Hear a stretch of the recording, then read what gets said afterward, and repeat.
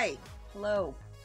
I want to give people a few more minutes to kind of start shuffling in.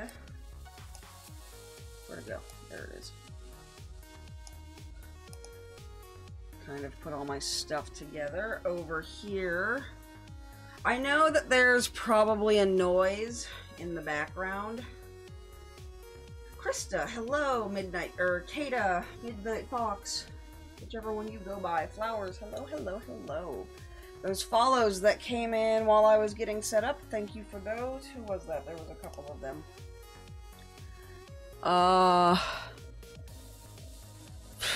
Jaws, Fraser, and Crypto Comics, thank you very much for those follows. So I've got like 2 fans going because it's hot. So we'll give people a couple more minutes to come in. Oh, my stuff's covering up the oh, it bounced right out of the cup too. Stuff's covered up in a way I don't like. Let's put that back on top. There we go. Now it's back on top. Kato, thank you very much for that follow. So, right off the bat, hello. Hi, my name is Milesy. There's going to be a lot of new people in here, so I'll take a moment to introduce myself. I do cross-stitch, embroidery, and a bunch of other somewhat related crafts on this channel. I have a store on Dealer's Den and another one on Commiscio. You can get everything's all linked together. You can do exclamation a website in the chat to get my website, and everything is organized nice and neatly. I'm kind of spread out on the internet just because that seems to be the best way to do it. Today we are doing a panel on a beginner's guide to cross stitch, which I think at one point today was listed as a tutorial. It's kind of not. I'm not sure what we'd call this. More of a crash course, I think. Also, you'll notice on this, nope. That side, there we go. Right there. My webcam's backwards from how I normally have it. Right there, there's a couple of little things kind of on top of the chat. The first one is a fundraiser we are doing for Hero Rats. They're an organization that trains rats to sniff out landmines. A single rat can clean a landmine field in 20 minutes when it takes a human technician 3 or 4 days to do it. So they've got rats that are trained to do that. They're too light to set off the landmines. So they're over in areas in the Middle East, in Asia, in other affected areas, clearing out landmines. They're also trained to sniff out tuberculosis samples in blood serum in areas where the technology to do that in a lab is either too expensive or the area is too remote. So they use rats to help narrow down what they need to actually be properly testing. The rats can sniff out these samples very, very quickly. So we're raising money for them. We're trying to get $300 by the end of the weekend. And if we do, like the Australia campaign we did a few months ago, if we hit that goal, I will be adopting a rat for the channel. We've also got, on this side, it's on my other side, we've also got a Kickstarter going. And we are right now raising money to put out a line of craft kits for beginners. We've funded about 145 kits so far. And these aren't just individual kits, these are kit designs. I'm not sure exactly how many individual kits are going out. There's a lot of cross-stitch. We just finished funding purlers, so purler kits will be going out as well. And right now, we are working towards seed bead kits. So you can check that out. You can get to the rats with hero rats. You can get to the Kickstarter with Kickstarter. Now I think that has been enough time to give people a little bit of chance to shuffle in. So let's talk about what we're doing today. We are doing a panel, seminar, crash course. I don't know what we're going to call this. I've called it a beginner's guide to cross stitch, because this is one of those hobbies that is very easy to get into. It can be very expensive to get into if you jump in on the deep end. But it's also really intimidating to get into because there's a lot you need to know. And one of the things that we've been talking about in this community for years is how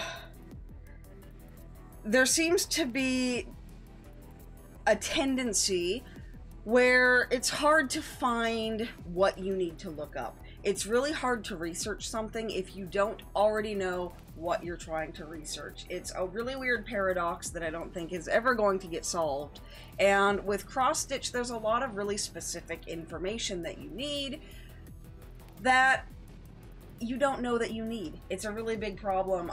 We're in our Discord, we're very slowly working on putting together a glossary that will be released eventually. I'm not sure exactly what format we're going to be releasing it in, but today, over the next few hours, I'm going to be taking you through everything you need to know to get started on the dirt cheap.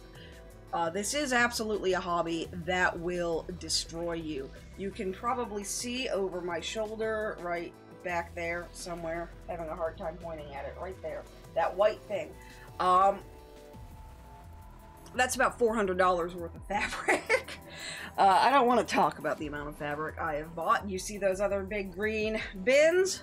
That's a couple $1,000 at least worth of fabric.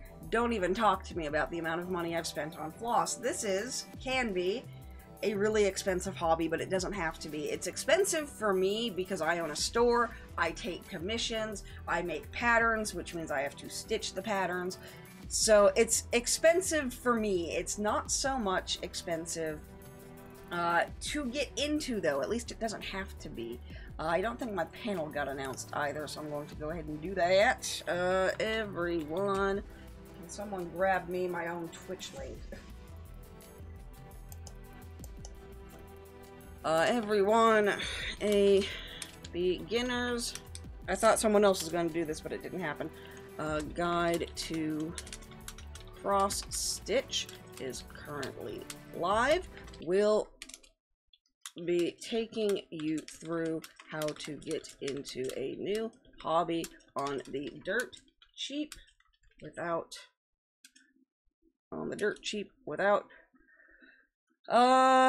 getting too overwhelmed. Nobody got my link for me?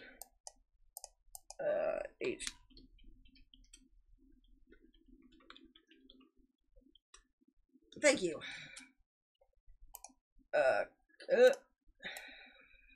Thank you very much.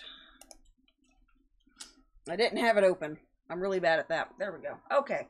I thought someone else was going to do that, but there we go. Now it's up. So, it doesn't have to be expensive. What have I done? I've messed up my entire thing. So, one of the big questions that I get asked a lot, and also my desktop audio isn't on. I killed it. So one of the questions I get asked a lot is, what can you create? The answer is literally anything. Lately, we have been working on doing a lot of these little tiny things. And this is the kind of thing that the Kickstarter is going to be funding. Our tiny little beginner kits, very basic, very easy to do. So you can do these. You might have also seen in the Discord I have been posting some really intense, almost photorealism. For example, let's get a smaller version of that because that's enormous. Here is a photorealistic possum I created at one point. Just put it right over my face. It can sit there. So the difference in what you can get is staggering. So what can you create is pretty much anything you want. You're not limited to anything. I do a lot of really big, crazy projects. My trade name is Mad X Stitcher because I'm kind of insane with what I create by design. It's a lot of cool, it's endless what you can create. Also, if you have any questions, go ahead and ask them, and Slow-Mo here, our mod, she's going to be collecting them for me, and I will answer them at the end. So feel free to ask questions. Comment anything you need down there. She'll be collecting everything. Forgot to mention that. So what you can create, anything you want. You're not really limited. The only limitation you have is the amount of floss that you have and the size of your fabric. The giant big white thing back there is, what is that? I want to say it's 60 inches by 10 yards. So it's, the limitations are ridiculous. So I'm not even close to using that. I think there's about 8 yards of it left. You can probably see I've just been cutting chunks of it off as I need. The floss is another thing, and we'll talk a little bit about that later. This is the floss that I use. There are 505 colors, all right here in that. I have 4 of those. So, I am not super limited, although I am punching my microphone, but you don't need, most people don't need that amount of floss. Most people don't need 4 of those, plus a giant dresser, plus a giant box full of floss. I do. You probably don't. So, just keep that in mind. That's something I say a lot during my streams. Don't use me as a benchmark for anything, because I'm insane. Now, what you do need, obviously, you need some floss. You need your fabric. You need a needle. And that is really all you need at the end. You do maybe need a pattern. You can wing it if you are confident and skilled enough. You can stitch without a pattern. Plenty of people do. Plenty of pattern makers will actually stitch and make the pattern as they stitch. Another thing you'll see people talk about, it's not required, it's not even necessary, but it's helpful, are needle minders. And this is one that I have. I've got quite a few of them. What they are is it's a pair of magnets, one of which is usually decorated. This is, it's hard to see because my camera's not on autofocus. It's a guy crashing his bike on the train tracks. It's a common road sign you'll see in Portland. And then they've got another magnet, and what they do is you put your decorated one on the front and then the plain one on the back, and it sandwiches on your fabric. It doesn't hurt or damage your fabric, and it holds on to your needle so you don't lose it and poke yourself in the ass, which is, I think, something we've all done. So, not necessary, not needed, but definitely helpful. But really all you need is your floss, your fabric, and your needle. And floss is just the French word for thread. The reason we call it floss is because the biggest manufacturer in the US is French. So all of their skeins say floss, or however it's pronounced in French. I don't know, I'm not French. But that's why we call it floss instead of thread.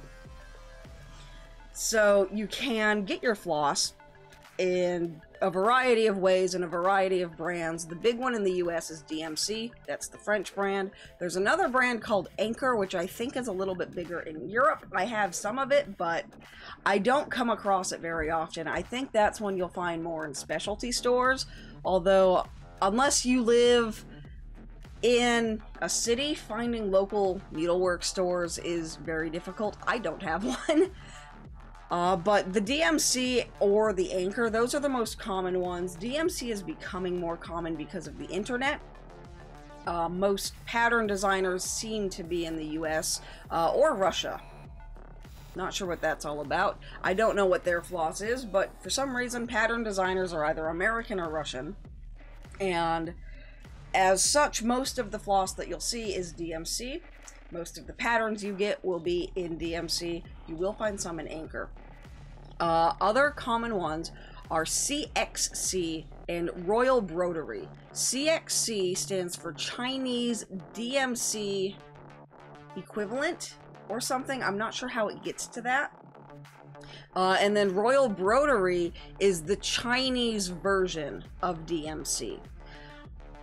And I do actually recommend both of these. I wouldn't have put them on my list if I didn't. I did an entire series on my YouTube channel on both of these, and basically came to the conclusion that either one you buy, it'll be worth it. It'll be worth it. The difference is that CXC is a cotton poly blend, where Royal Broderie, unless you're getting like their metallics, the Royal Broderie is 100% cotton. And we're actually using Royal Broderie in our Kickstarter because it's cheaper and I can get a lot more of it for the money. CXC is probably, I would say, the best one to get for a very beginner, because it's color fast and light fast, which means that the colors won't bleed if you have to wash your project or if you have it out in the light because it's polyester. DMC, Anchor, and everything else I'm about to mention, the colors will run if you wash it. Even the name brand stuff, the colors will run. There's no way around it. I've seen so many people assume that because DMC is the stupidly expensive name brand, this crap's almost $1 a skein for something this big. It's getting so expensive. People assume that because it's the name brand, you're safe. You have to be really careful when you wash it. If you have children, if you have pets, if you know you're going to have to wash it, if you're putting it on a t-shirt or something that you want to wash, I recommend CXC. I really do. Both it and Royal Rotary are color matched to DMC. A lot of times you'll get CXC that isn't labeled, so you want to make sure that you get that, or that you check that. You can get both of those on Amazon very cheaply. You can typically get about 150 skeins for like $10 or $12, whereas this crap's like 70-something cents a skein, so you're saving a lot of money with that. Other ones that you can get fairly commonly in craft stores are Prism, Iris, and J&P. Now there are two different versions of J&P. There is a really high-end version, and then there's a really cheap version, and I don't seem to have, and yes I do right here. Here's the cheap version, which they just look like this. Pretty basic stuff like that. They're all going to be the same size. So this is J&P. This is Yan Lin. That's another one I didn't have on my list. That's not one I recommend. That's a garbage one. Somewhere over here is a DMC skein. There it is. It's kind of an older one. But I've got so much floss on this desk. Here's another funky DMC. This isn't the kind that you'd want, but that is another DMC skein. But basically, they're all going to be very similar, is what you should be getting out of this. They're between 8 and 9 yards per skein. The ones that you can get in craft stores, Walmart, things like that, the J&P, the Prism, the Iris, they're okay. Most of them are meant for friendship bracelets, though. So if you're trying to pull off a single strand, you might find that it tangles or breaks a lot more than the other ones I mentioned up above, the DMC and Anchor and the CXC and Royal Rotary. Those are meant for embroidery. The other ones tend to not be. The exception, weirdly enough, and all three of these, Prism, Iris, and J&P, I think, all have their own, not metallic, UV line. There we go. They all have their own UV line, which this is not going to show up on camera. It never does, which is this really intensely neon floss. And we'll be talking a little bit more about this guy later. And you guys do not see the colors I see. The camera cannot physically pick up these colors. That is how intensely neon those flosses are. If you get the neon versions of those, they are designed for embroidery. For some reason, a lot of the actual just basic ones are not, so you want to be kind of careful with that. There's also different types of floss that you can get. There is metallic floss, which is just awful in every way. The only metallic floss I've ever found that I enjoy using is Krynic, and even some of those are questionable, and Royal Rotary has some really surprisingly good metallic floss. It feels disgusting. I had zero hopes for it, but it was actually some of the easiest metallic I've ever used, which is ridiculous, and I don't understand that at all. So that is something to keep an eye out for. There's also satin floss, which is kind of a common one. It's really, do I have any? Yes, I do right here. It's really ultra shine is how I kind of explain it to people. And let me grab one out here. And you'll see it doesn't want to stay on the bobbin. It's really soft and it's super shiny compared to one that isn't.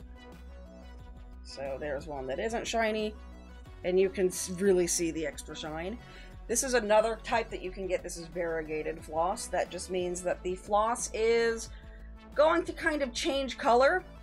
There's some that you can get that might be a little bit more iridescent for a different definition of color changing, but usually when people talk about color changing floss, they're talking about floss with kind of different colors of stripes on it.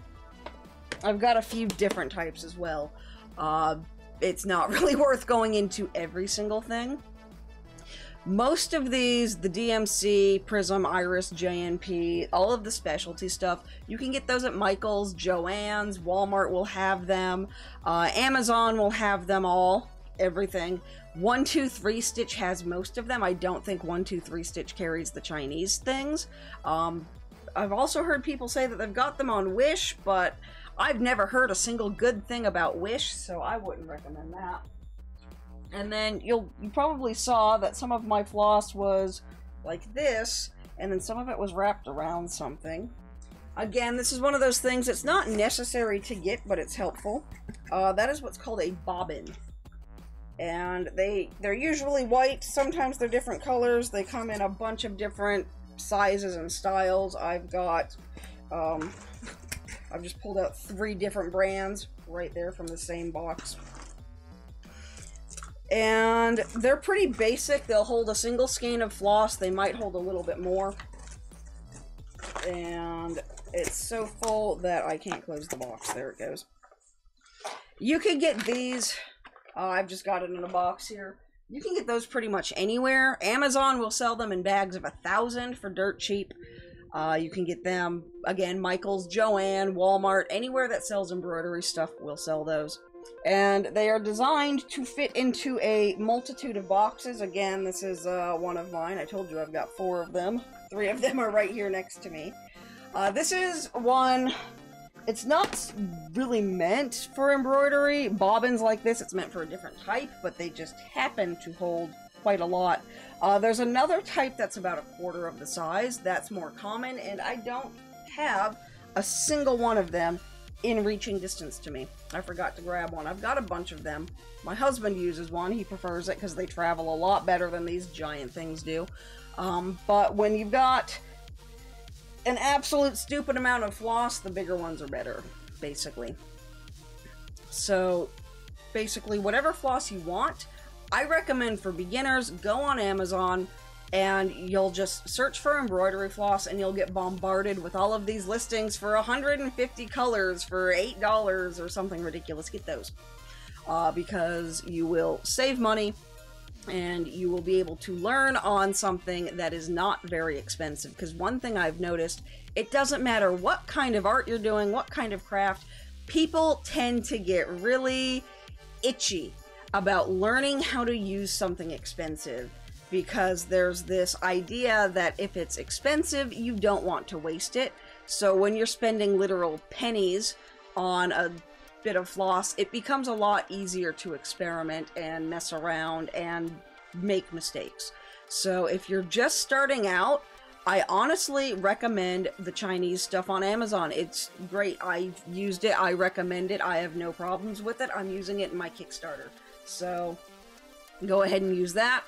If you want to start getting into more high-end stuff, then you want DMC and Anchor. There's also Krynic for metallics, which, if you're starting out, I really do not recommend metallics at all. Even advanced stitchers hate that crap.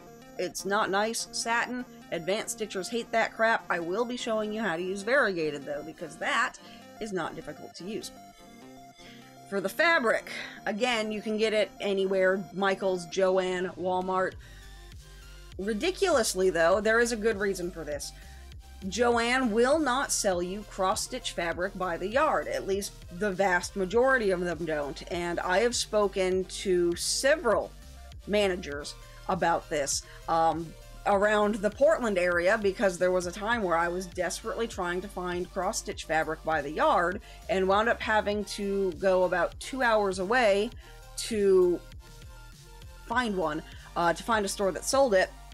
And the reason why Joann doesn't is because it's not a popular fabric. It's extremely niche use, and a lot of times people would buy it thinking it was something else and then get really angry. So Joann will only sell it in pre-cut sections. You can't get it by the yard. On Amazon and 123 Stitch, you can get it by the yard. Sometimes. Right now, everything's kind of on fire, so I wouldn't say you can get it right now. The most common by the yard fabric you'll find on Amazon is 14 and 18 count. Usually in white, sometimes you'll get lucky and find black. 123 Stitch will have everything you want. Literally everything you want, although they are just completely swamped right now because everyone's stuck at home and bored and they've got nothing to do, so everyone went over to Joann or to 123 Stitch and bought out their entire stock, and every time I've tried to buy something from them, it's been back ordered. So I would recommend, if you're just looking to get started and you're able to go to a store, go to Michael's, Walmart, or just go to Amazon. They've got plenty of pre-cut pieces there as well. Amazon's probably safer right now. 123 Stitch, they might be able to get you something, but they are so swamped. And then as for fabric types, there's a whole bunch. There are a whole bunch. The easiest one to get started on isn't even fabric. It is a plastic mesh. And I'm going to start screwing with my camera to show you guys these. So let's put it on autofocus. And it doesn't autofocus very well. There we go. It's just a plain plastic mesh with the holes punched in there at an even amount. I've only ever seen it in 14 count. I've heard some people say that it comes in 18 count. And what that means is that is the number of stitches you can fit per inch. So this one will have 14 stitches per inch. You'll also get what's called Aida. This particular one is 18 stitches per inch. It really does not want to focus. Okay, cool. We'll just do it manually. There we go. That works. So that is 18 stitches per inch. There's another one. It will go down to 11 is the more common one. And you can see how much chunkier that is. It's a lot bigger than the 18. And it will go... This is an Aida, this is what's called even weave, but typically your cross-stitch fabric will go from about 11 stitches per inch to 32, and I think you can really start to see the difference, how much finer that is. Sorry, I'm right up on the microphone to do that. Apologies for your ears. Aida is the more common one, it's the easier to use if you're starting. Even weave is kind of on the advanced side, I would say, because it's very easy when you're stitching for your stitches to slip. And when your stitches slip, that just means that they slide out of place and they don't retain that classic X shape. They kind of turn into something that just will fall completely out of the fabric if you do it wrong. I've had that happen and it's very confusing. But Aida typically comes between 11 and 20 count. I've seen some 22 count. Usually if it's 22, it's what's called hardanger. And then around 24, it becomes even weave. And those just define the shape of the weave. Aida uses 4 strands of fiber per grid square. Hardanger uses 2, even weave uses 1. So Aida and the it's called perforated plastic. I forgot to mention that. Those are the most common ones that you can get. There's so many other ones. There's different fabric types. Most Aida is cotton. You will find some polyester. You will find some linen. You will find some weird blends. I've even seen plastic Aida, which is like perforated plastic, but it's stamped to resemble Aida. The even weaves, they will be linen, they'll be Lugana, they'll be Monaco, which are just different cotton blends. One of them is like a weird, I forget what it is, it's like a tree fiber, and it gives it a really shiny, plasticky feel, but it also means that it's a little bit more durable to the elements. which is why a lot of the even weave fabrics are kind of moving toward that. It's getting harder and harder to find straight up cotton even weave. But the fabric, pretty much the easiest part about it, you just go out, you figure out what would be the easiest one for you to see. Most people tend to start at 14. You can start at 11. There's even something called monk's cloth, which tends to be between 7 and 10, but I don't really recommend it because it's not starched. You'll notice this one, it's not super starched, but it will hold its shape. The 14 count, by contrast, is so stiff that it's just ridiculous. It's very, very starchy. And that can be easier to use for some people. I don't like the starch personally, it really gets in my way, but it is easier to use, especially if you're not using a hoop, and that's the reason why you'll find a lot of the Aida will be really heavily starched. I was going to take a lot of questions at the end, but those two are very good. You can wash it before the project is, before you start. But it really kind of depends. Sometimes if it's cheap, it will shrink. So you really want to make sure that it won't shrink on you. And that can actually cause both a problem and it can be a boon, depending on what you're looking for if you wash it afterward. Why did that icon not work? Or that emote? Because if you stitch and then you wash it and it shrinks, that can actually improve your stitch coverage. So some people will choose to wash it after to do that, but yes, you can wash it. Most questions I'll probably take at the end, but that one was fairly relevant to right now. So, where are we? So the next one that we want to talk about that we need, the last need, is a needle. And one big mistake that everyone makes, every single person who has ever started cross stitch has made this mistake and bought embroidery needles. Do not buy embroidery needles. This is a type of embroidery. It's under the same Venn diagram as needlepoint, cross stitch, other things that I can't think of at the moment because surface embroidery, thread painting, things like that. They're all embroidery. But you don't want embroidery needles unless you're doing surface embroidery or thread painting. What you want are blunt tapestry needles. And I've got a big jar of about 100 right here. And I will show you what they look like. I will show you what they look like. So, let me pop you up here. And I'm just going to throw you way out of focus right to begin with. And if I can find it, there we go. You can see that's not very sharp at all. The tip is rounded. And the reason the tip is rounded is because if you're using a super sharp needle, you will go through the weave on your fabric.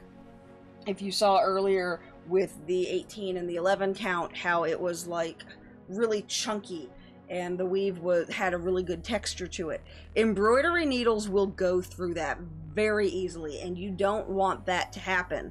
So you want to use a rounded, blunt tapestry needle, because then it will guide itself through the holes that are naturally part of the weave. If you look very closely, it's hard to tell. I'll throw this up here again. Let me get it real close. You can see that there are just natural holes right in there. That's the 18 count. I had to like kiss it up to the camera to get that. You don't want to use embroidery needles because you'll go in between those holes. The most common tapestry needles that people use are between size 24 and I think size 28. I tend to use 26 and split the difference. The bigger the number is, the smaller your needle. So I right here have a 24 and a 26, and I will just show you the difference right here. Let me bring that back up. My autofocus is not working today. It gets really bitchy sometimes. That's the difference. You can see that the 28 is quite a bit smaller than the 26. The 28s I use for when I'm beading. They're very good for beading. Beads will not go over a 26 needle. Most anyway, will not. So I keep the 28s around for beading and mostly just use the 26s, which is why I have a stupid amount of 26s. The brand of needle that you get otherwise really doesn't matter at all. Just get yourself a needle, find the size that feels right in your fingers, and that's the one you want to use, basically.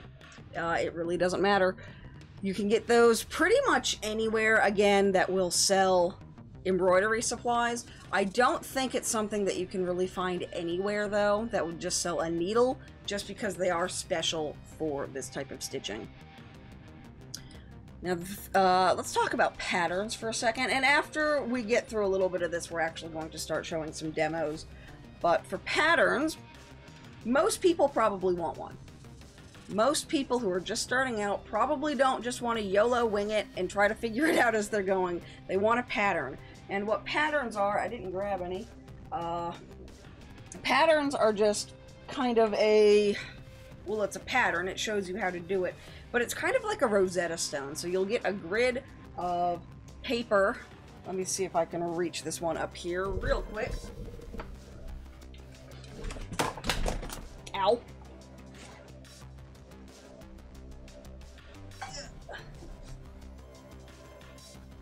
I threw my keyboard across the room.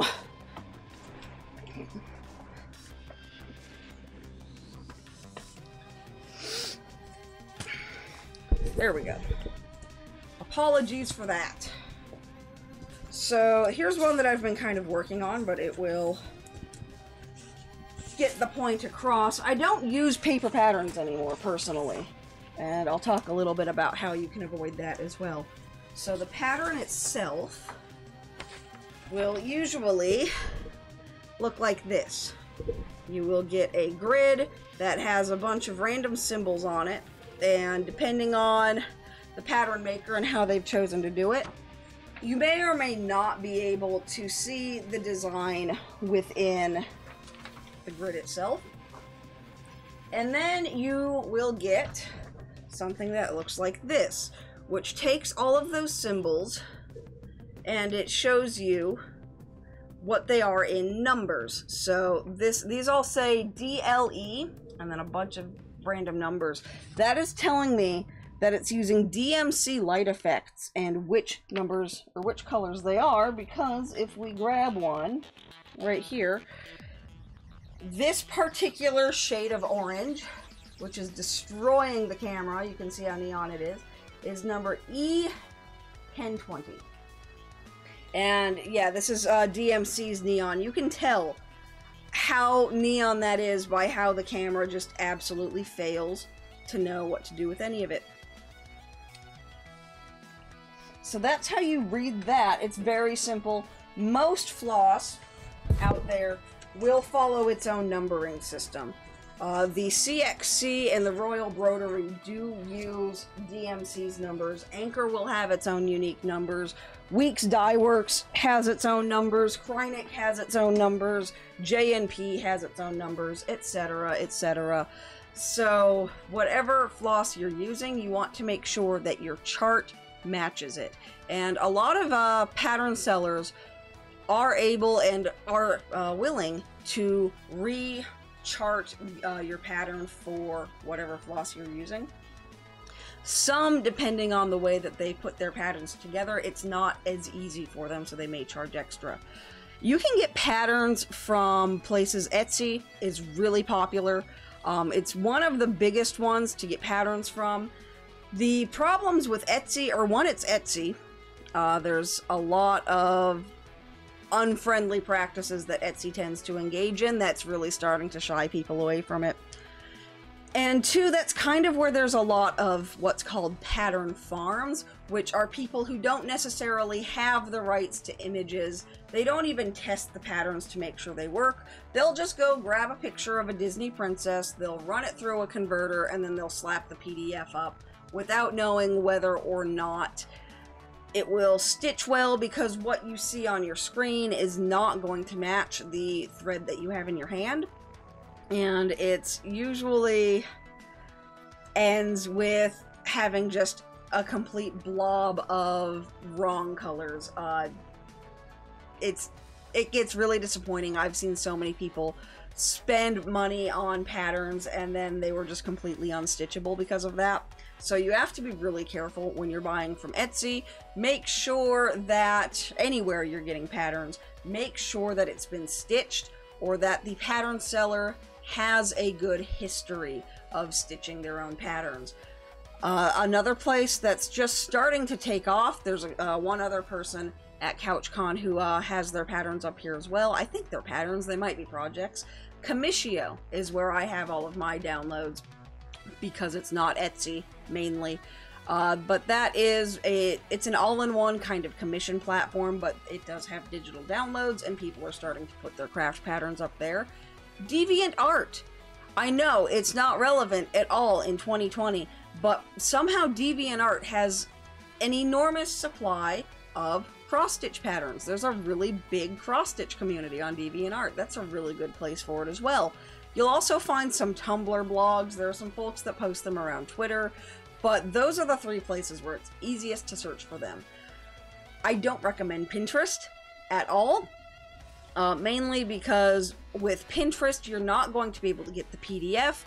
You're going to get what is almost certainly a stolen JPEG, which means that the pattern that you're using probably costs money somewhere, but it was put on Pinterest and all you're seeing is the listing photo. And a lot of times people will just have their own weird Pinterest pattern farms. I don't know if there's a way that you monetize Pinterest.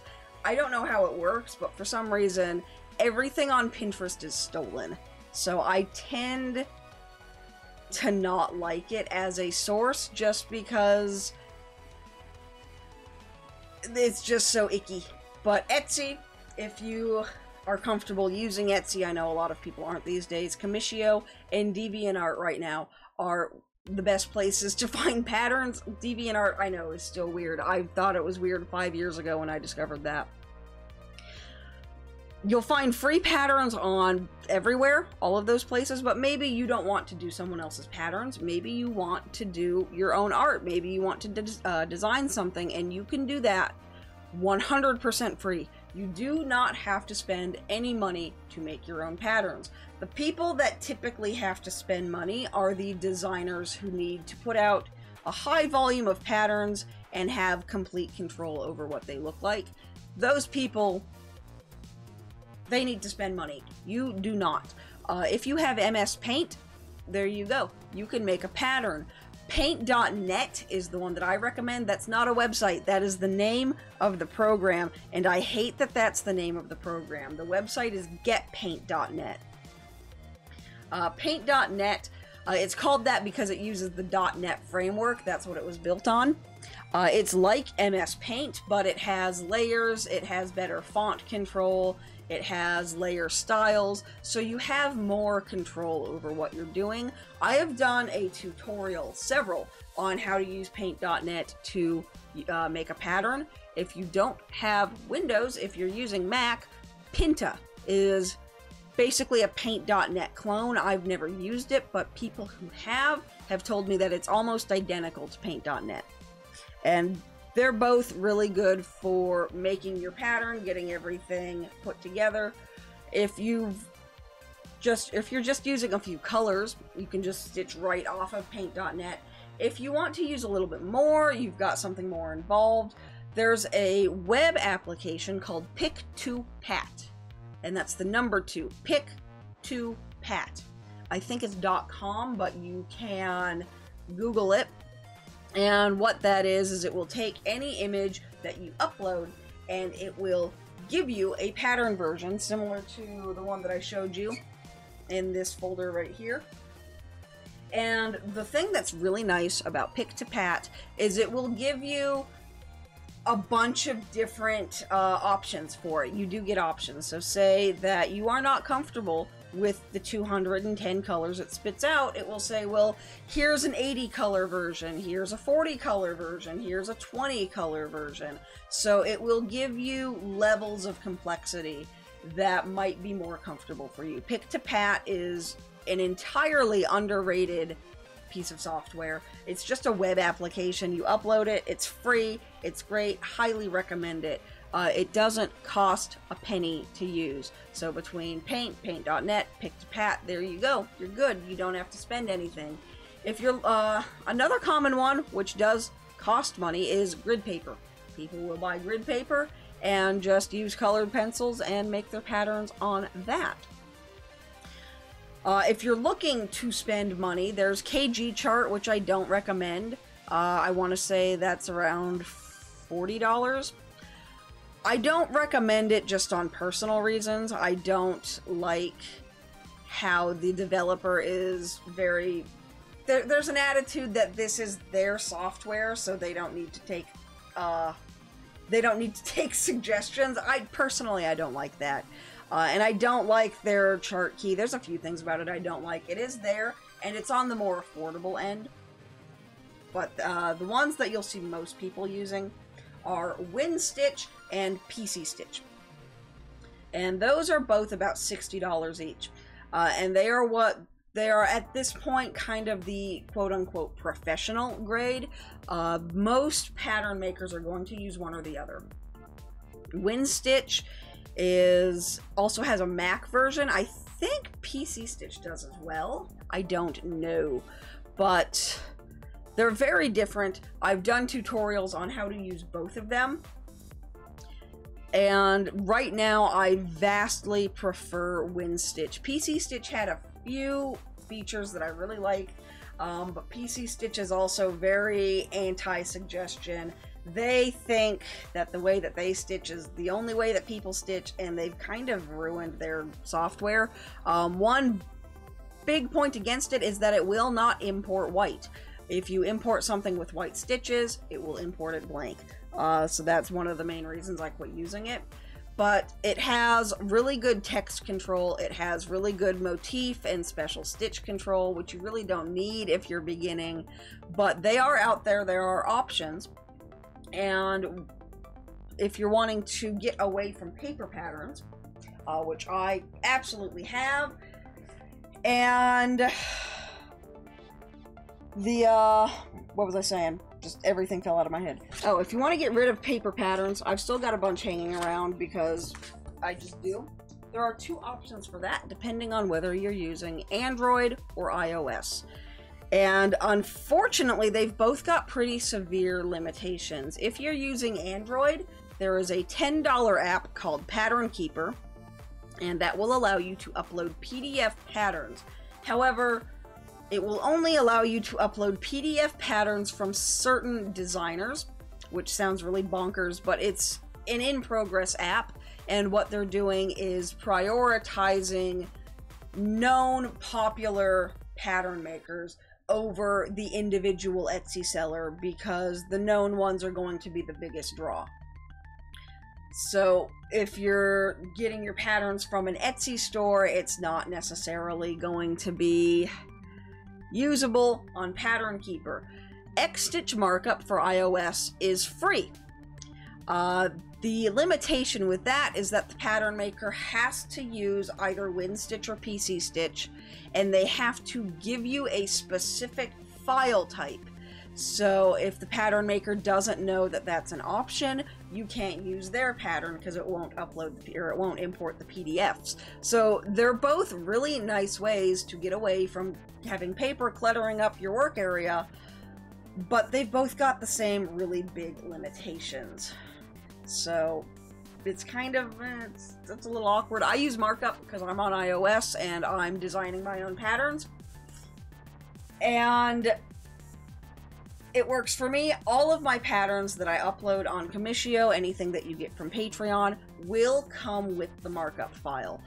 I am not big and important enough yet for my patterns to be on Pattern Keeper, but as soon as they figure out how to let just any old person upload their PDF, I will let you know, because I would love to be able to have a completely paper-free environment for most people. That's awesome. That's why I quit using paper myself, because I realized I was printing 500 sheets of paper a month with all of the stitching I do, and screw that.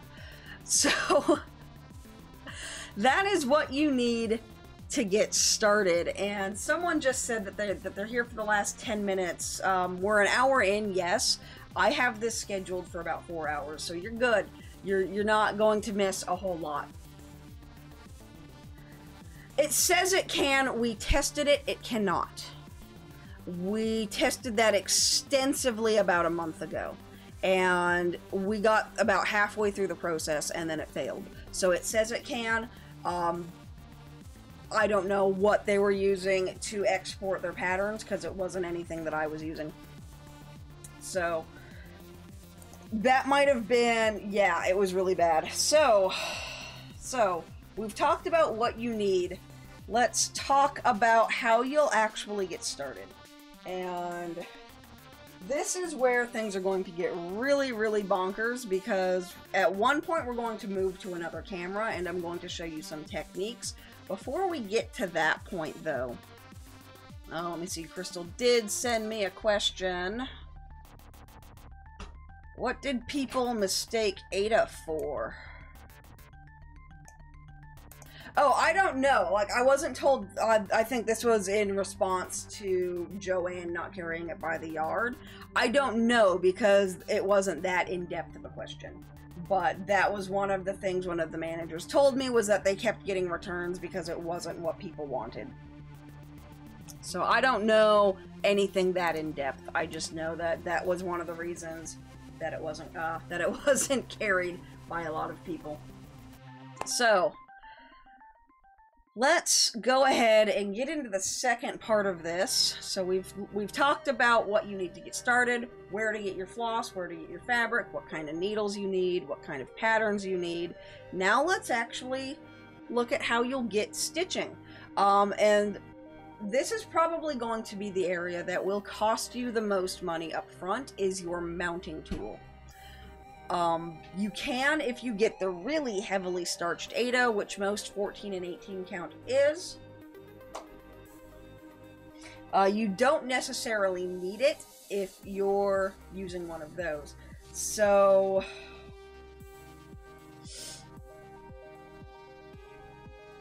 something in chat just totally distracted me. I lost my train of thought. So, yeah, we've got...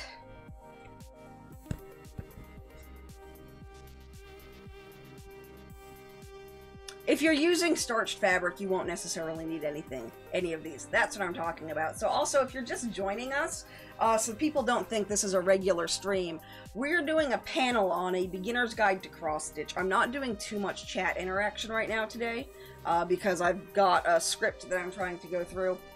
But we are talking about how to get started with cross stitch on the dirt cheap, because this is a hobby that you can spend a lot of money on. You can really spend a lot of money on. You can see our Kickstarter, we're at 1,700, and that is going to just immediately disappear on everything that I need to buy for these kits.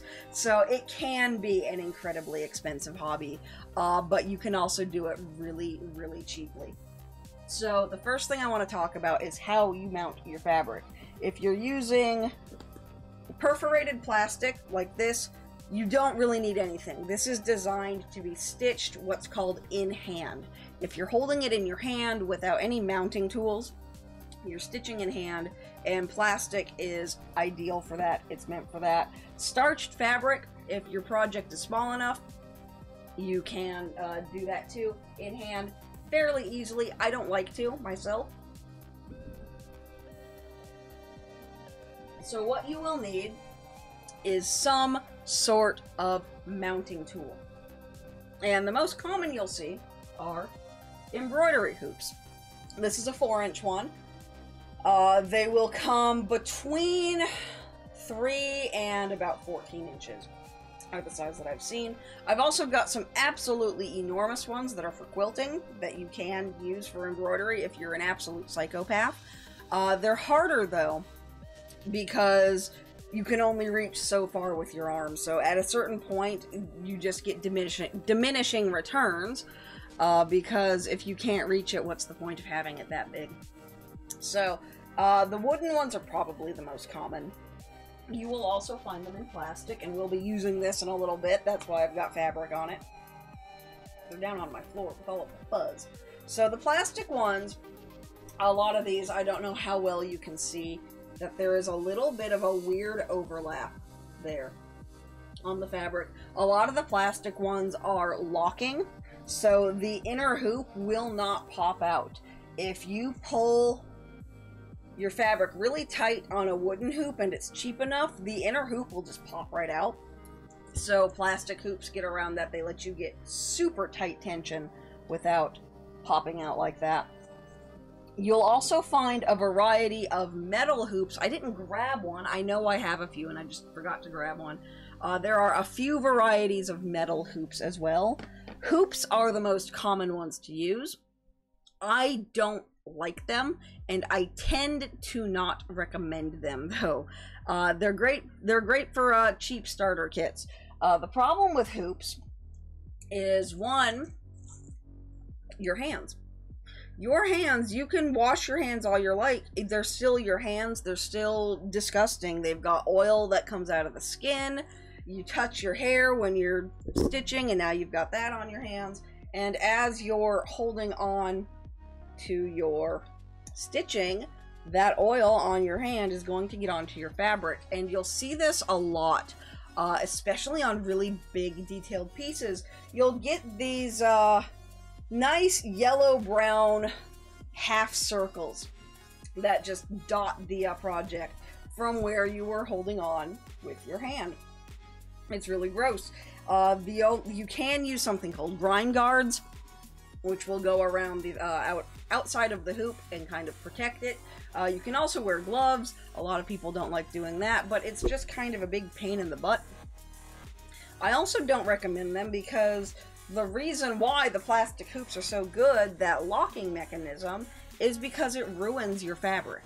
It straight up ruins and distorts the weave on your fabric. So if I'm stitching like this and I'm working on this for 3 or 4 hours and then I go to move it to work on a different area, that fabric right there along the edge is going to be permanently distorted, and you're not going to have your perfect square grid.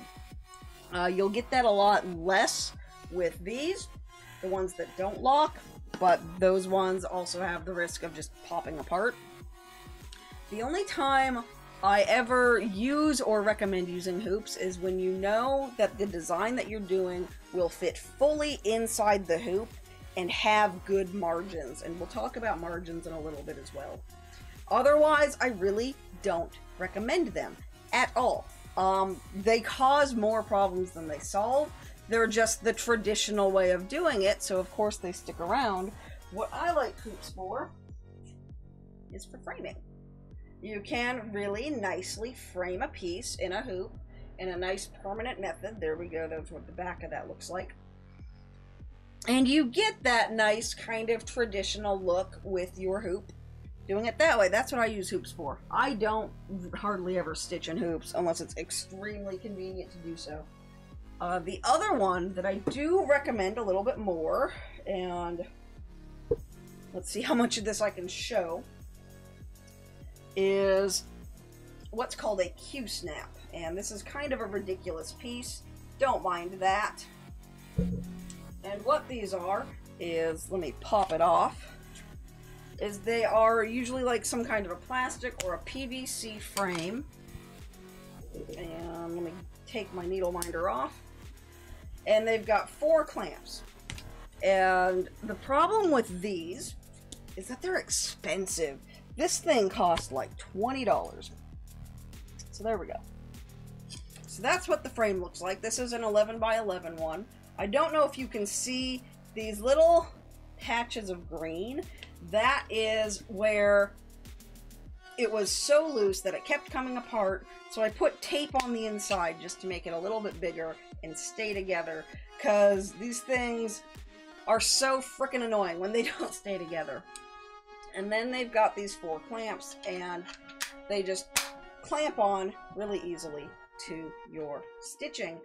They will, however, they will be kind of mean to even weave fabric. They're a little bit nicer on Ada, so what most people will recommend doing, and you can see what it's done to this even, is take a piece of heavy felt and put it in between your stitching and the clamp. And you can kind of see there, losing everything. You can kind of see where the clamp was on top of the fabric and it like squished it down. It will do that to your stitching. So that's why you want to have something in between. So you would put your fabric down on your Q-snap, and then you would put your felt down on top, and then you just snap it over like that. I'm going to need to spend some time putting that back together so that I can just live over there. These come in a variety of sizes. I have a 4-inch one, and then I have an 11-inch one. I kind of want to get one that's a little bit bigger. My problem with these is that they are not terribly modular, and I wish they were, because I can't get the 11-inch one and then say, oh, well, I've got a 4-inch one, so let me just increase that size, because they don't have corner and edge pieces. The corner piece is the edge piece. I don't like that. That really irritates me quite a lot. So I wish that I could take the 4-inch one and the 11-inch one that I had and just kind of make it a little bit bigger, but I can't. Ow, there we go. And I kind of feel like that's by design, to keep you having to buy more and more sizes of these damn things and spend $20, $30 each on them. So those ones are nice. They're actually, despite being that expensive, they're probably your best bet, because unless you're doing something small, hoops are great. If you're doing something bigger, you probably want a Q-snap if you're trying to do it on the cheap. Otherwise, the other two that I'm going to show you, they're really good, and they're actually the ones that I prefer, but they're not as cheap, unfortunately. And the other one that we've got, whoops, is what's called a scroll frame. And it's called a scroll frame because, if I loosen that up a little bit, you will see that it scrolls along 2 rods on the stretcher bar, or on the extender bars, and that pretty much will let you tighten up your fabric to be able to work on it. These come in a variety of sizes. I think the smallest one I have is either 10 or 12 inches. Oops. And I've got a great big one. You can't quite see it behind me. I've got one that's 36 inches wide. I don't recommend that one. That one's stupid. I've also got a big variety of the extender bars. I think the smallest one I have is 6 inches. And then I've got one that's 2 feet. I really don't recommend the 2-foot one. That one's pointless because, like I was saying with the giant hoops, these are only useful as far as you can reach. And I don't know about you, but when I've got something up on my chest, I can't reach to work on something comfortably 2 feet ahead of me. My comfortable reach tends to max out at around 10 inches, which doesn't seem like a lot. It really doesn't. But what you have to kind of keep in mind is that, yeah, you can reach farther, but do you really want to be holding your arms out perfectly straight with nothing to rest on for several hours while you're working? So, no, don't do that. I don't recommend that at all. That's disgusting. The other one that we have, which I was looking at right here, are stretcher bars. And that's what these are right here, what my intensely neon guy is. See, I don't know if Crystal's here. I see your comment. I'm going to save it for later so that I don't lose my train of thought again. So these are stretcher bars. And what they are, you can kind of see that these are a little bit more modular than the scroll frame, or than the Q-snap. There we go. And these, I wrote on there, this is 7 and 9 inch. and they just kind of slot together in whatever sizes you want. These come between 6 and 18. And the 18-inch ones are really good for when you want something wide. It is impossible to use them on something 18 inches tall. And these are a lot like the hoops, in that the size that your stretcher bars are, that is the maximum size that you are allowed to go, because I don't know if you can see what those are. The fabric is tacked down. A lot of people, when they see me using these, they think they're magnets. They're not. Those are actually tacks, and they're tacked into the wood, so you're going to damage your fabric. Your stretcher bars, I love these. These are my favorite method to use, but they will damage the hell out of your fabric. So you really want to make sure that where you're stitching doesn't come close to where your tacks are.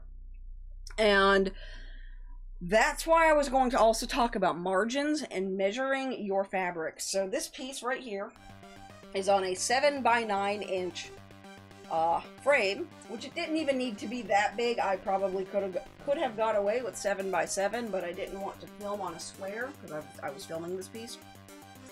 So generally I recommend about 3 inches of margin on any piece that you're doing. This one was a little bit smaller because I didn't want to waste a lot of fabric, but between 2 and 3 inches is what I recommend for your margin, just to make sure that you can frame your piece, that you can finish it, do whatever you need to do with it. And that margin, I've seen people in the Discord, on Twitter, on everywhere, who will stitch right up to the end of their fabric. And another reason you don't want to do that, I don't know if you can see that, look at how frayed up and disgusting that edge is. Now, if you're stitching within 3 or 4 stitches of the edge, well, what's going to happen when your fabric just completely falls apart, which it will.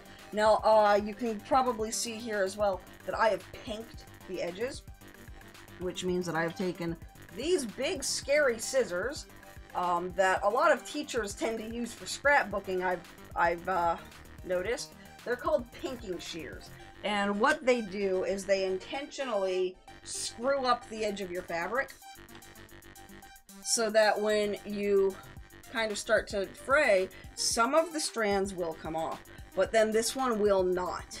It will only fray to a certain point because the weave has become uneven and distorted, like right here. That is never coming off because there's too much on top of it, and it's kind of tied itself into a very convenient knot. So those scissors will help you keep them from fraying. You'll also see people serge or tape their edges. All acceptable. All acceptable. But that's why you want really big margins, so that you can do whatever you need to do to your edges and still be able to frame. Now, earlier we were talking about counts, about how we have 11, 18, 28, all these different counts of fabric. We were talking about that. So how you would measure your fabric, and this tends to blow people's mind. It's exactly like digital image resolution. Exactly. If you are working on a digital image that is 300 dpi, that means that you have 300 pixels per inch, which is print resolution. So when you've got something that is 28 count, you have 28 stitches per inch. So you know that if your image is going to be 12 inches wide, you need to figure out that, okay, I have got 12 inches of fabric, and my calculator is taking forever to load. I should have preloaded it where it is. So we've got 28 inches of that, or we've got 28 count, so 28 stitches per inch, and we have 12 inches. So that's 336 stitches that we're going to be doing.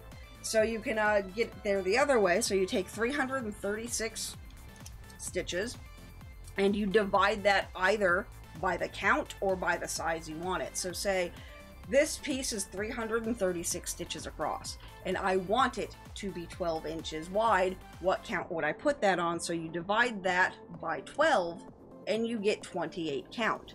So it's all just very basic kind of mathematical formula. So when you figure out what your DPI is, effectively is what your count is, then you know how much count or how much fabric to cut. So say, okay, well, I've got this 28 count fabric and I know that it's 336 stitches wide. How many inches is it going to be?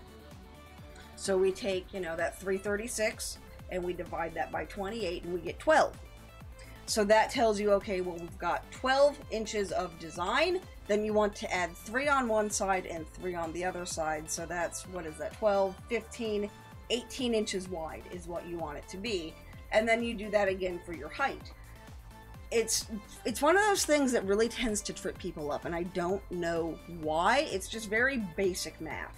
And it's something that we wind up coming across in the Discord fairly frequently, is that someone just gets really tripped up. And then something that will tend to trip people up as well is that cross-stitch fabric is always measured in inches. Every now and then you'll see it measured in metric, which is really annoying because most of the world uses metric. So you have to also be able to do that mental conversion of centimeters to inches. And that, unfortunately, gets a little bit more difficult. It's not something I have to do super often. But generally, when you're measuring your fabric, you need to know 2 of 3 things. Either what the count is, how big you want it in inches or centimeters, or how many stitches your design is. There we go. I got there in the end. Words are falling out of my brain. Now, if you're doing something that is going to be a massive, massive, massive amount of stitches, you'll probably want to grid your fabric, and you might have noticed that I did that on this one. That there is some, where we go? There we go. There's some blue that I have drawn on that fabric right there, and it's hard to get that around my microphone and still being able to see that I'm on frame. There's a few different ways that you can do that. This is totally optional. And oh boy, does this cause drama on the internet, and I don't know why, but internet people are stupid. There's 2 ways that you can do it. You can do it with a pen, and you will find some special made pens. These are the ones that I use. They come from Japan. They're really nice. Basically, you draw on your fabric and just a little bit of water and it's gone. I don't know if you can still see it, kind of, maybe. Some water actually got dripped on that, and there's this big blank hole in my grid. Now, if you don't feel like buying the really nice pens from Japan, I can't blame you. You will find some that are like just no-name brands in craft stores, and they're decent. They do tend to kind of dry out very quickly, though. Like the Japanese ones that I use, the Leonis ones, they're great. I love those. Another one you can use, and this blew my mind when I learned it, Crayola ultra washable markers. They have to be ultra washable, not just the regular washable ones. If they are ultra washable, they will work. Crayola has accidentally invented an embroidery pen that comes in multiple colors, because when you get these ones right here, there's a secret code that people don't realize. There are the blue ones, which are water erasable.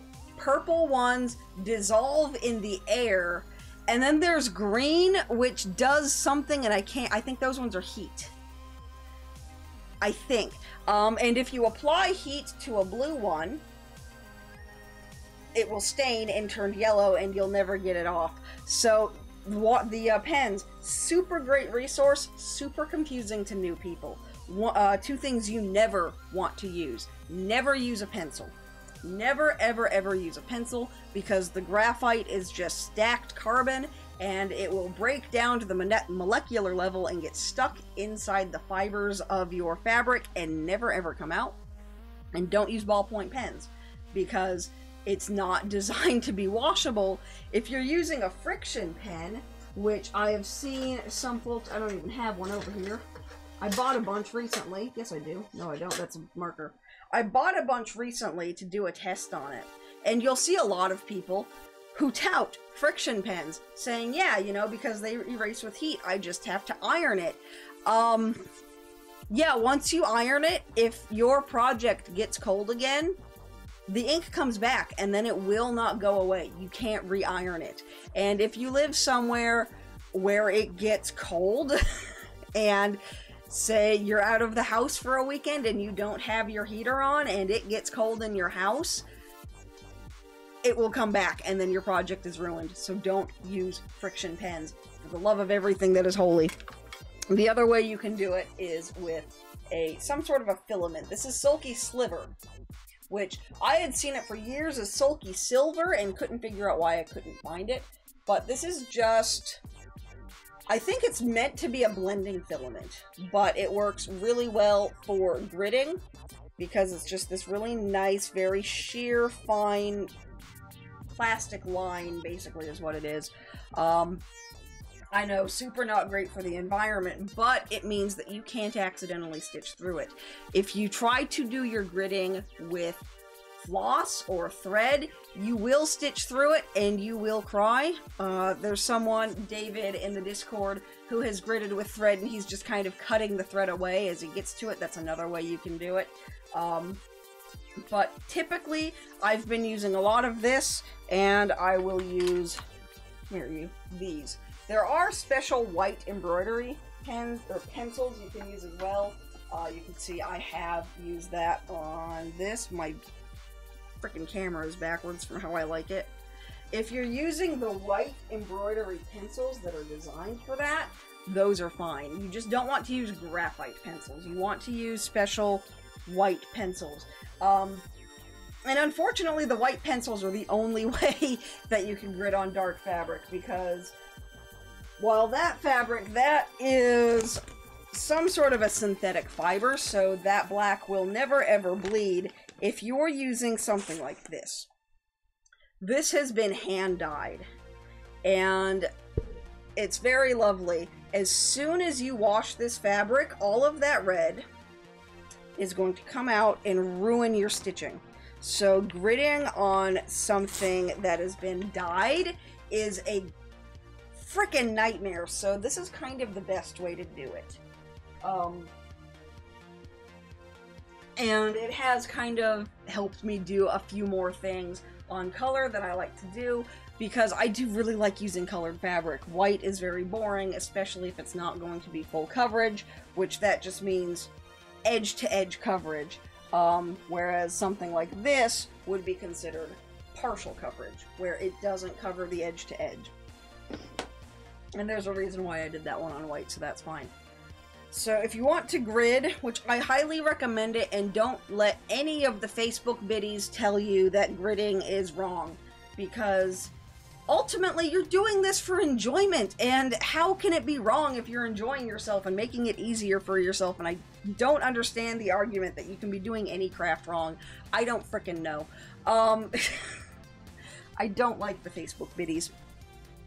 And then one other thing I want to talk about before we switch over to the stand and I start showing you some other things, is this is surprisingly something that I see a lot, and that is following the pattern. So I have a theory about this. I have a theory, and it's about the way arts and crafts are taught in school, because I think at this point we all remember having, you know, that craft lesson where the teacher went through and showed you exactly how to do the thing. You had to cut out the paper in a certain way. You had to color it in a certain way. And there wasn't a lot of room to make it your own. I experienced this several times growing up, where if I wanted to add my own elements, it was wrong, and I wasn't allowed to do that. And I think a lot of these issues kind of come from that, where people are trained out of creativity. And one of the weirdest trends I see in this hobby are people afraid about not following the pattern. And you'll see this too, where people will post a finished thing that they made and say, oh, there's so many mistakes, that no one will ever notice. And I do genuinely believe it comes down to people having a very rigid idea of how crafts are taught.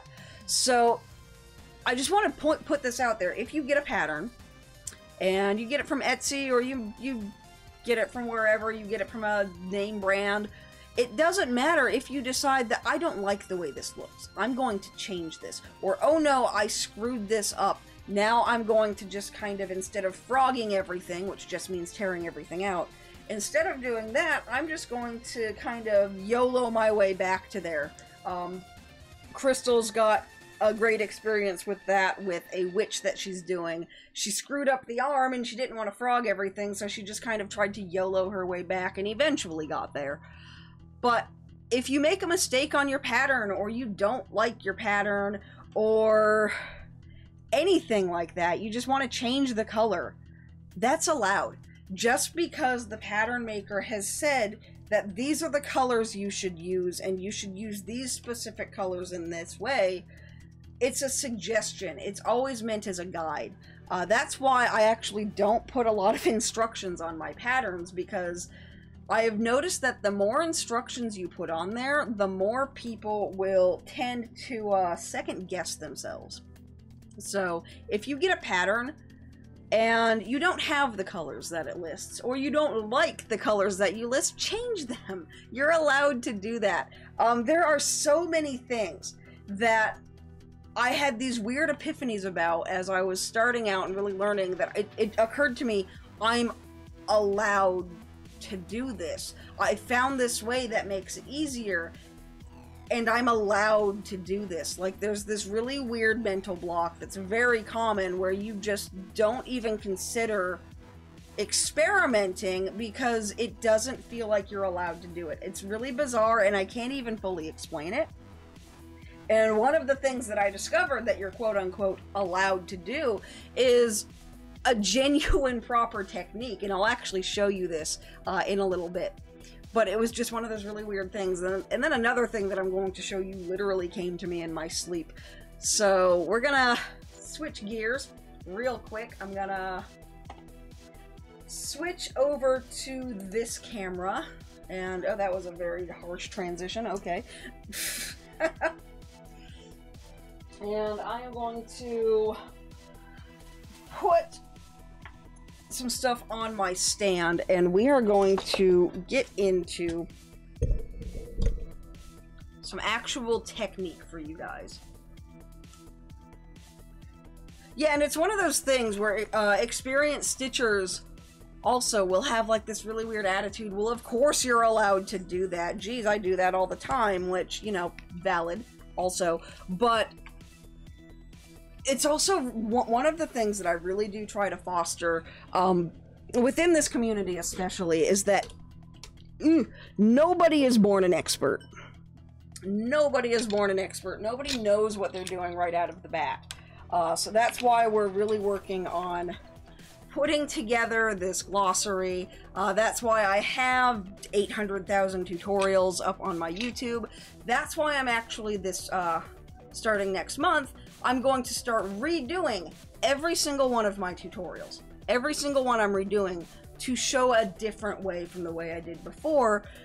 Because another problem that you will get within the craft community is that this is the way that I do it, and it's the only valid way to do it. And oh boy, is that stupidly detrimental as well. Hi, I'm screwing up my camera, don't mind me. Oh, wrong way.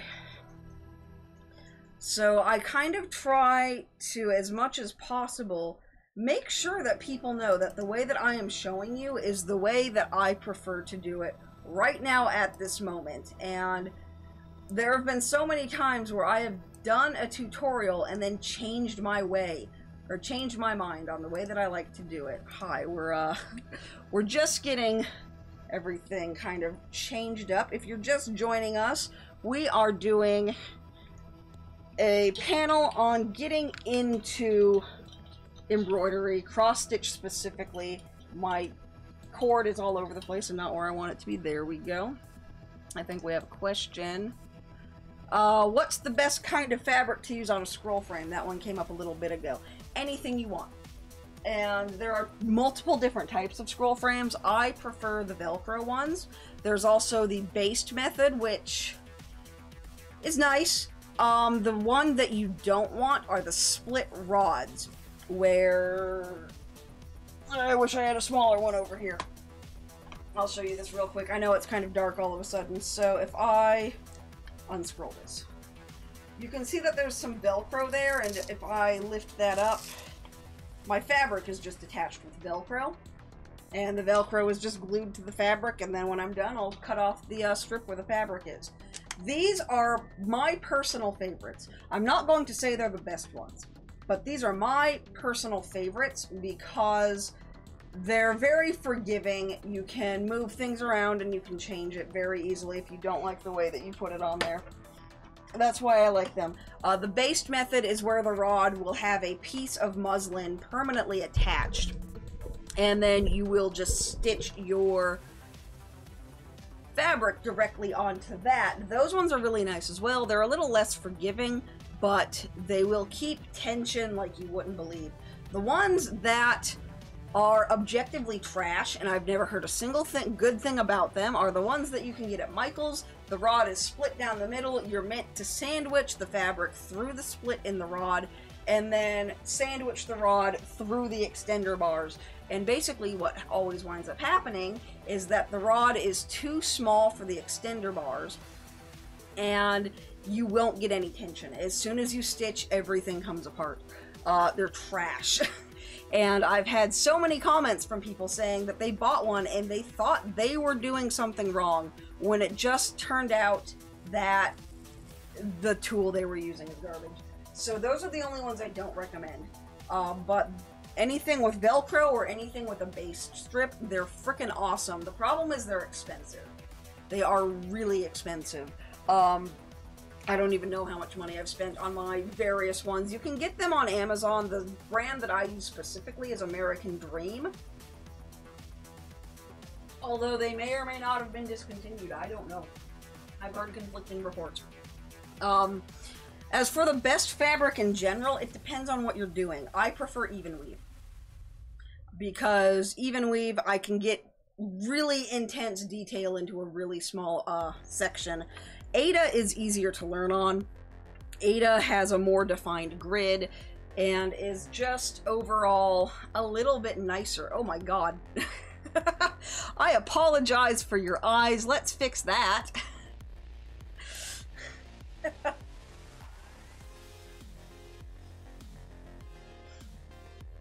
Ugh. Yeah, the ones at Michael's are crap. I don't have any experience with any other ones, but yeah.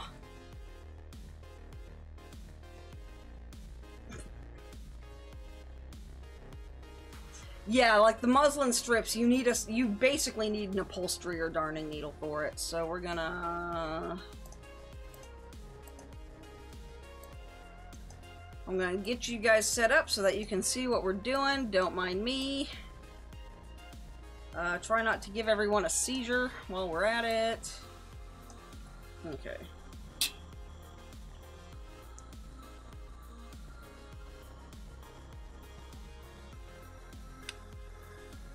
There we go. I used to do this where the camera was over my head, and that was awful. Yeah, I really like the American Dream ones because they're really nice and sturdy, and they're a good mid-range price. Those are the ones that I do tend to recommend. Let's just find a good place for this. Okay, so I think we'll zoom in a little bit. I really want you guys to be able to see what I am doing. I was going to use this camera for the entire first half of the for the stream, but that camera is such garbage that I decided, screw it, we'll just take 10 minutes in the middle to reset everything. So, I think that's about as good as we're getting this. Okay. Okay, so, let's just use whatever I've got garbage over here. Why not? We can use JNP. JNP is fine. Nice, light orange. We don't care if the color's not matching. We just want you guys to be able to see it. So, the first thing we're going to do is, how do you get your floss off of this skein? This is the most confusing thing for so many new stitchers. So eventually you will find an end on there. And most skeins, if they are of good quality, you can just pull it right on out.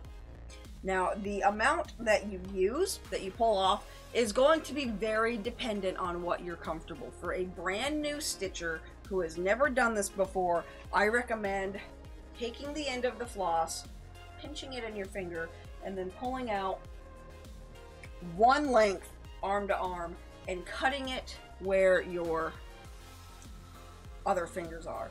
I'm going to do 2 because that is more comfortable for me. So I always do 2. I get laughed at a lot. People think I'm crazy, but that is what's more comfortable for me. Another common one, if you're just getting started, is to go from fingertip to sternum or fingertip to opposite shoulder. Those are also really common measurements as well. But for me, 2 spans of the arm is really nice. It's a very comfortable length to work with. So now we've got our floss right here, and I'm just going to beat it up a little bit. And now we can see that it's 6 strands of floss, not actually 1. So when you get your pattern, a lot of them will say to use 1 strand, use 2. Some of them will say to use 3 or 4. What that means is to beat up the edge and pull that 1 strand off, because each length of thread is actually 6 strands very loosely wound together. And what I've seen people do... Oh, we've got a Kickstarter campaign. That's not what I wanted. Oh well. Go away. What we've got over here is 1 whole strand. And I've seen people who didn't understand that, saw that they were supposed to use 2 strands, and use 2 solid lengths like that, and then couldn't figure out why nothing worked. That's why. And it's one of those things that you don't see a lot in beginner tutorials because it's kind of assumed as basic knowledge. And that is one of those things that tends to happen a lot in this hobby especially, is that people assume that basic knowledge is something that people are just born with. I guess. I don't know. Also, I never actually fixed the title on this. Oh well, totally forgot. We're not creating perler designs. I'm gonna... I just noticed that we've been going an hour and a half.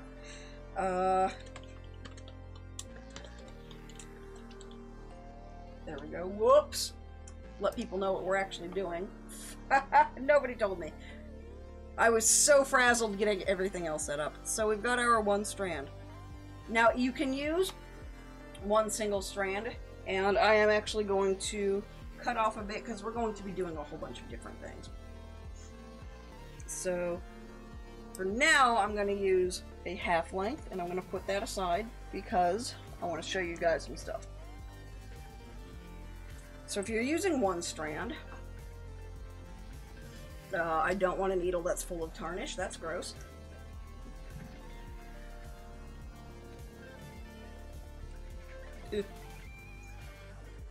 If you're using 1 strand, there are a few different ways you can do this. So you would just thread your needle, and there you go. That's all we're doing right there. No more than that, because that is all we are going to be stitching with. If you're using 2 strands, which is probably going to be the more common and the more comfortable way to do anything, there are a few ways you can do it, and it really depends on what kind of fabric you're working with and what kind of floss you're working with. Now, some people will do it this way, and then they'll come over here and they'll put the 2 together and they'll pull the needle all the way over to the end. So we've got our needle over here on the inside of the loop.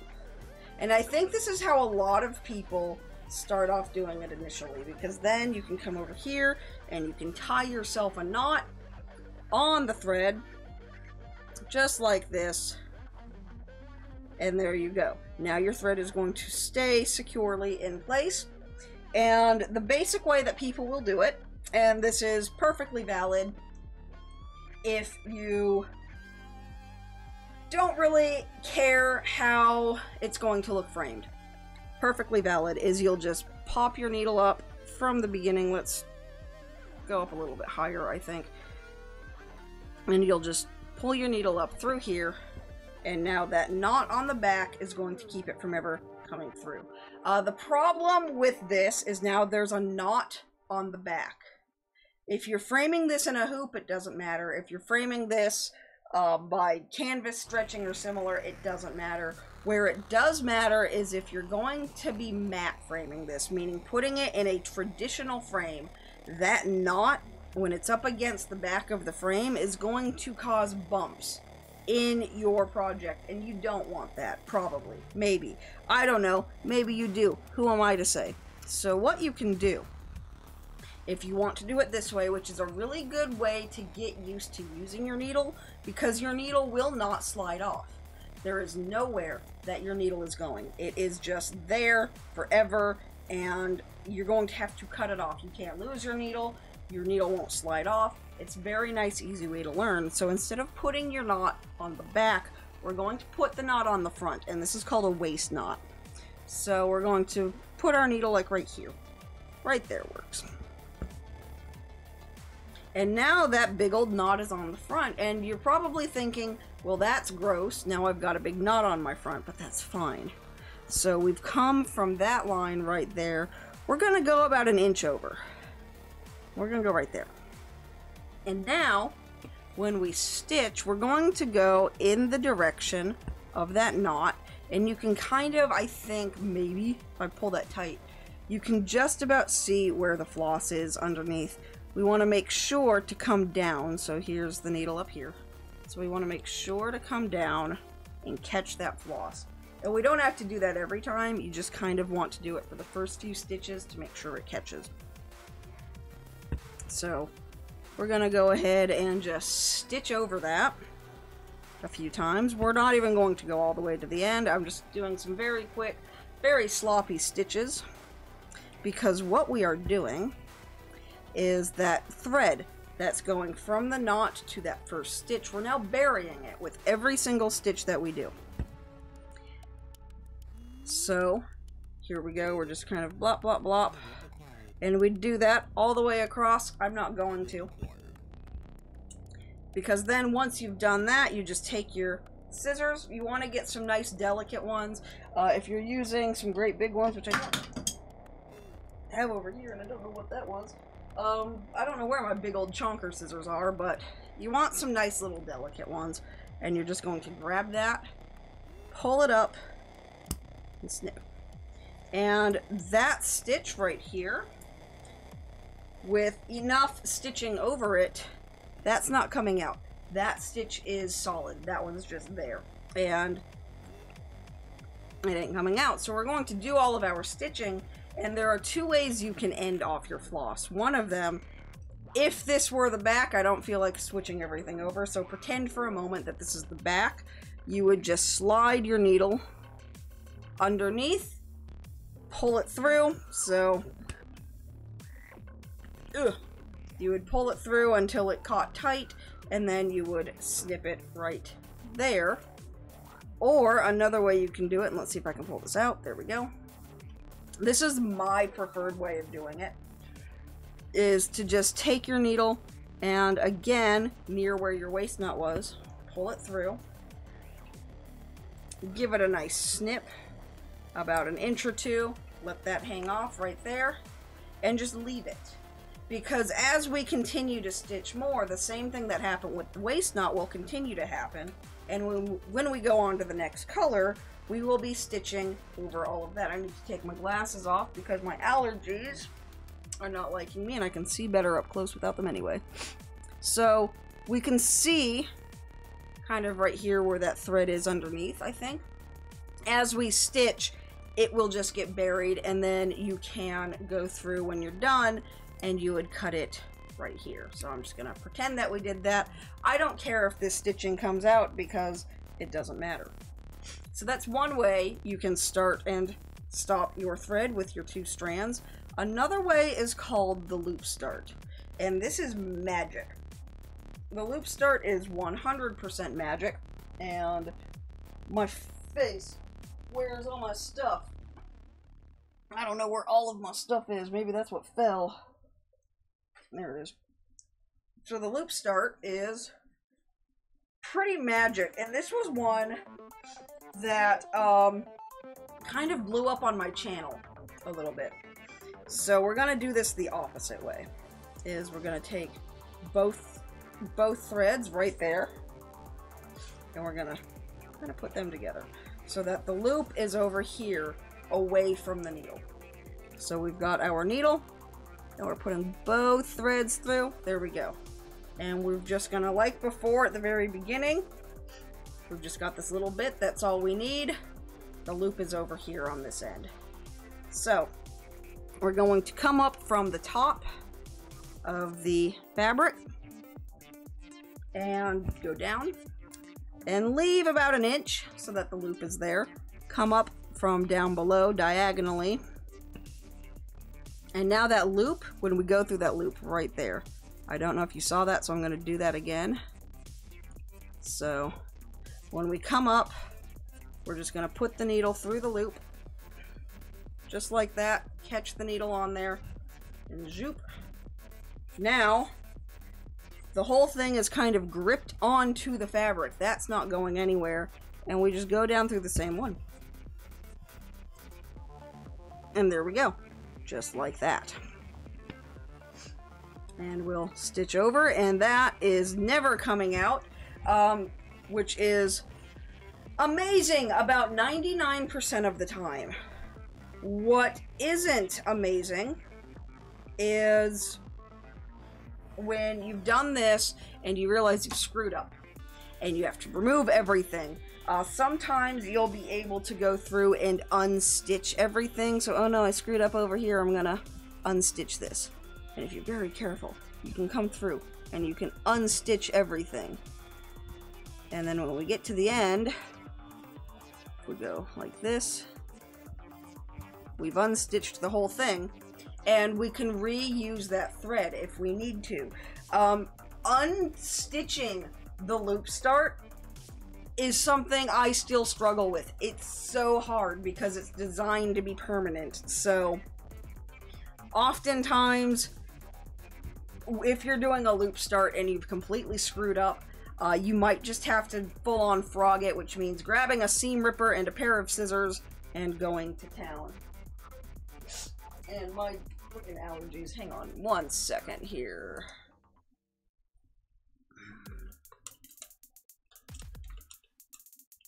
There we go. My allergies are kicking off. They always do. Around the 2-hour mark, my allergies always get really bad. I even took pills and everything. I think it's because I've got fans blowing on my face. Maybe if I turn those off and then just cry. So, one thing though, this is what really kicked off my... This is what really kicked off on my channel, because someone asked me if there was a way to do a loop start with one strand. Thank you very much.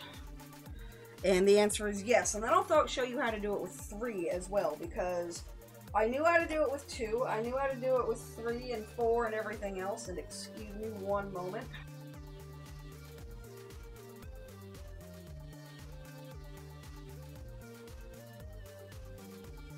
But doing it with 1, that was tricky. So, let's see if I can actually unstitch this. Let's see if it will let me. And I'll show you what I mean by how hard this is. So, we get in here, and we pull, and we pull, and we pull, and we pull. There we go. So you pretty much have to undo that whole thing, and it's really tricky. There we go. So what we want to do for that one stranded loop start, which is really bonkers, and this literally came to me in a dream. I had gone to bed, and I woke up and turned on the light, and I grabbed one of my embroidery pieces that was on the bed next to me, and my husband said, "What in the fuck are you doing?" And I said, "Shut up," basically. So I figured this out after someone asked me if this would work, and I said, "I don't know." And it didn't get out of my brain for a long time. So if you're using one strand, you're not going to be doing this on 14 count. This would be for something if you're on like 28 count or 32, where it won't matter that you're actually at one point using 2 strands. So we're going to come up from the back. Where do I want to be? Right here. That works. So I'm going to come up from the back and not come all the way. Now, I didn't have a knot on the back or anything. We've just got it here, and I'm going to hold on to the end. You can't see that, and I'm going to leave about 2 inches on the back so I have something to hold on to. And then I'm going to go back down through the same hole. This is really tricky. This is kind of advanced, but I get a lot of questions about it. So I'm still holding on to what's on the back, and then I'm going to come up through here, and then there we have our loop right there. Then I'm going to hold on to the back, come up from the front, or come up from the back there, opposite, just like we were doing our previous loop. It's kind of a two-handed ordeal. And then I'm just going to pull that through. Make sure I have the other side. Where'd it go? I've lost it. There it is.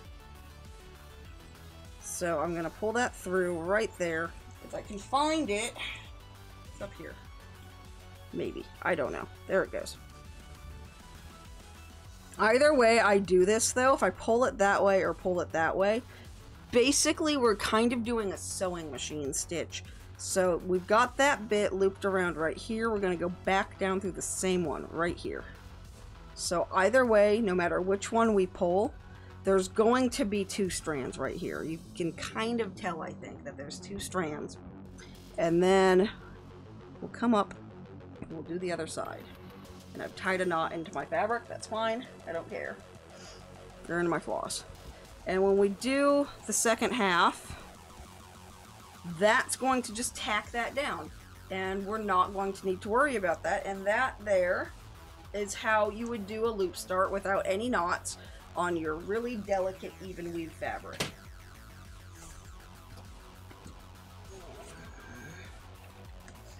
Apologies, my allergies get way out of control in here.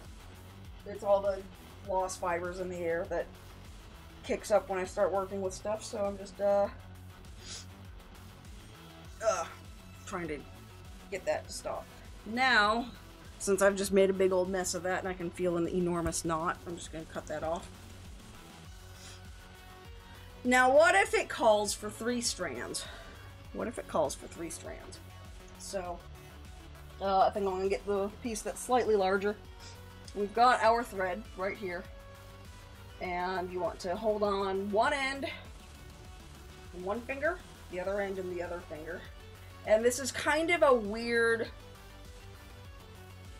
process. So you're going to grab onto it with one pinky and then the other, so that when we pull it tight, it makes kind of a Z shape. Can you see that? I think you can see that. There's now 3 strands. So we're going to come over here and I'll show you what the ends look like. We have one loop and a little tail, and then on the other end we have a loop and a tail, and you kind of want to make sure that you've always got the tail a little bit longer than the loop, which can be kind of tricky. You can do that one of 2 ways. You can just try to finagle it there, or since we have to cut it anyway, we'll just cut it so that these ones are all the same, because that's the side we're going to thread. So now we have 3 strands through our needle, and on the other end we've got a loop and a tail that's just a little bit longer, and we're gonna do the same thing now. At this point we just come on through, do our loop,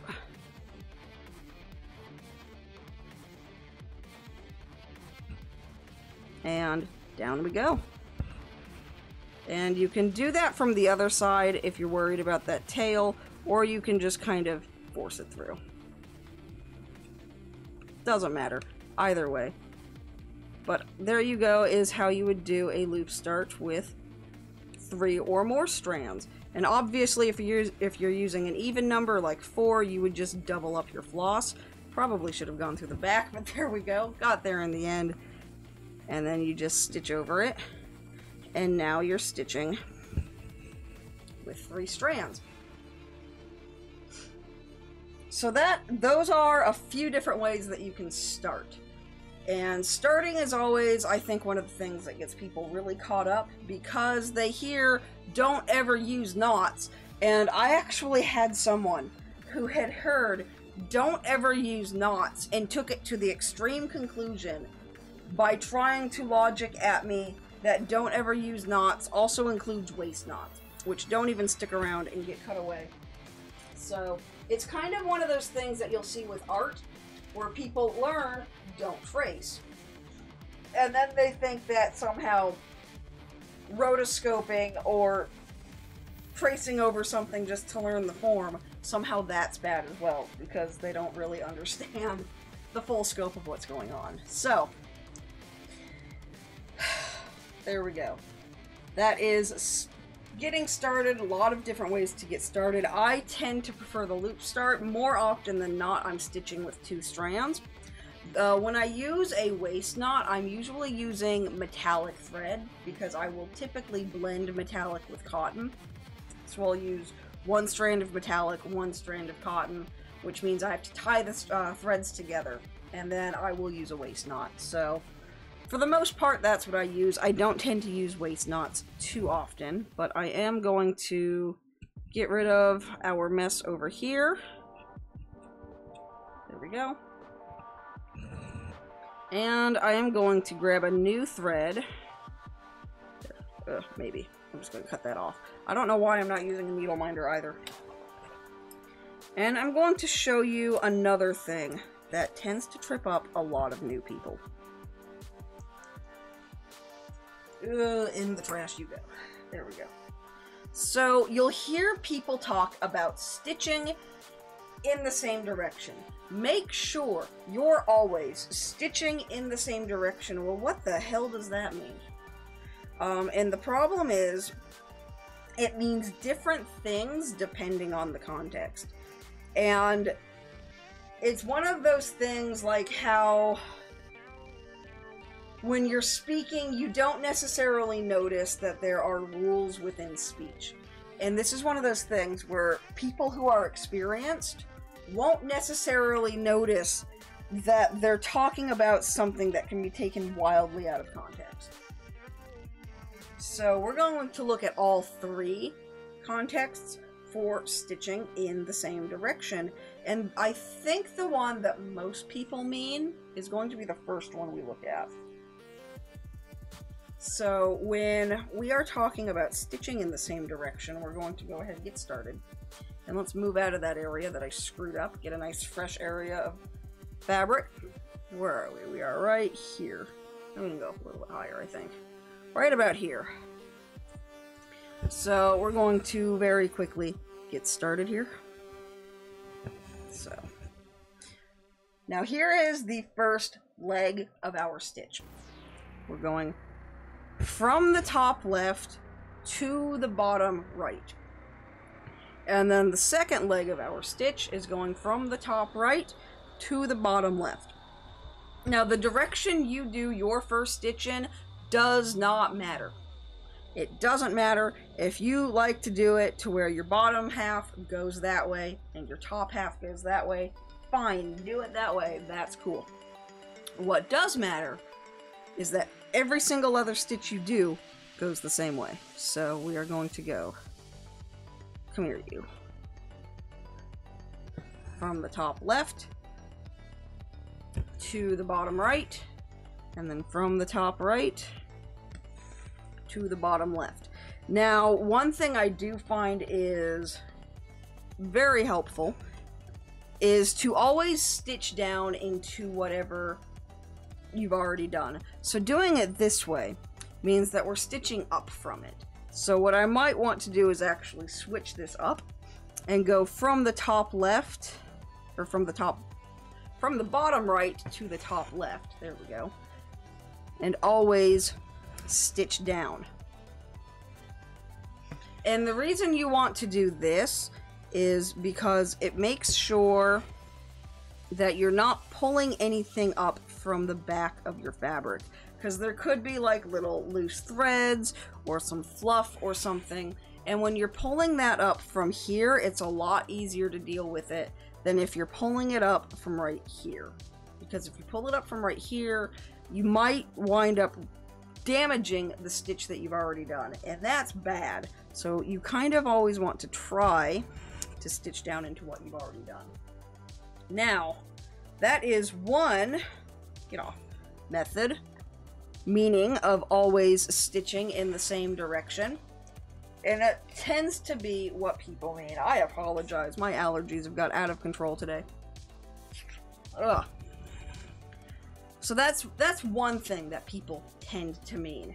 Now, I think this is also another thing that gets really confusing for people, because you'll notice that I am stitching a full stitch at a time. That is one way of doing it. Another way people will do it, I'm not going to bother continuing to start and end my stitches or my floss at this point. Another way people will do it is to go do a line of bottom stitches, and then you'll come back when you're done with your bottom stitches, and you'll go back on and do your top. So there we go. And that can be an easier way of always stitching in the same direction that way, because it's harder to forget what you've done. I don't tend to do it this way though, because the patterns that I do don't tend to lend well to it. This is not the best way to stitch if you're doing something that has a lot of what's called confetti. If it's got confetti in it, that means that you've got, here's a stitch of this orange, and then there's one over here, and one over here, and they're just kind of everywhere. Most of what I stitch has that. Lately, these little ones, the little basic beginner ones, they don't have that because they're beginner pieces. I don't think I have anything on hand. Maybe my goat does. But if you're stitching like that, you want to be doing each stitch at a time. Otherwise, you're going to be dragging a lot more thread around the back than is necessary. So you generally always want to pull as little thread on the back as possible, which also means not necessarily going from over here all the way to over here. You might want to cut your thread and then just go back over there later. It just depends, though, on the way that you want to stitch. So stitching in one direction means always keeping the top half of your stitch going the same direction every single time. It also means, and this is what people get hung up on, keeping your stitching in the same direction. So we've got this going over here. Now we are going this way, so we're going to come back down here and we're going to stitch going in that way. And I'm going to go back to doing it this way because this is the way that's more comfortable for me. And I think this is what really gets people hung up when they get to variegated floss. And you'll notice now I have slightly changed up a little bit again, and I will do that because I always tend to stitch down into where there's more stitching. So right now there's no way to not stitch up, so we'll just stitch up from where there's the least amount of stitching, and then we'll go down to where there's more stitching. So we're gonna do this right here. And now this is where people will get kind of hung up, because they'll hear that you should always stitch in the same direction. Well, does that mean going all the way back over to here? Right over here? No, it doesn't. You would actually come down to this one and you'd go backwards. And that gets people hung up a lot. So we're gonna go ahead and go here. Eek. And where that really gets people hung up are people who do it the other way, where they do the line of bottom halves, and then they do the line of top halves, and then they go on to variegated floss, because variegated floss, you generally want to do the full stitch at a time, and people who aren't used to that will get really confused. And I'll show you a bunch of different ways to use that. It's a lot of fun. I need to turn this one off too. Okay. My apologies. My face is not happy right now. I've already taken allergy pills, so there's not a lot I can do about it. Spray down my face, I guess. Wash it off.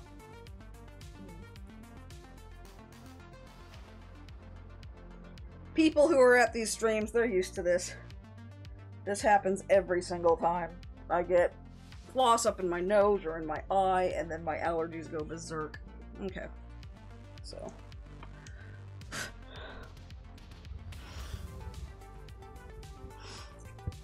So we've got this right here, and another thing that you might notice, this wasn't on my list, but it's something that I see a lot of people get really disheartened about. So if you see here as I'm stitching, I've got these two strands. You can see the white through it. You can definitely see that white fabric through the orange. There's little specks of it. I'm zoomed in. And when you are working on something, you are effectively working zoomed in because you're going to have your stitching about 6 inches from your face. When I zoom out, suddenly it's not as noticeable. And if I were to zoom out even more, you wouldn't see it at all. So if you have little white bits in your stitching because you can see the fabric, don't worry about it. That's fine. That's allowed, and I'll even show you how to avoid that a little bit more. I'm kind of just doing this as quickly as possible to get through it all, but there are ways to help avoid that. But if you see white in your stitching, don't worry about it. So we've gone in that direction. Now I'm going to come down here and just lay down a little bit more stitching just to show you guys what else this means. So we're going to have our stitching, and it's going to go this way.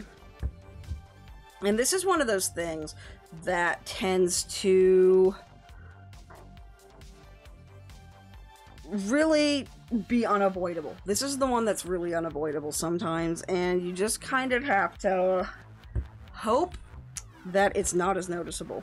Now, what I was saying earlier with it's your project, you're just doing it here to be fun. There's really no right or way to do it.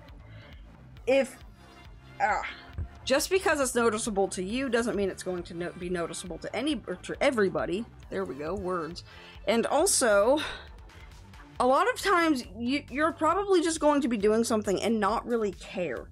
That's actually the vast majority of my pieces. Unless I'm doing something for a commission, I tend to not care a lot. Like, I will be working on something and someone will come into a stream and say, why are you doing it this way? There's another way you can do it. And it's like, because I don't care.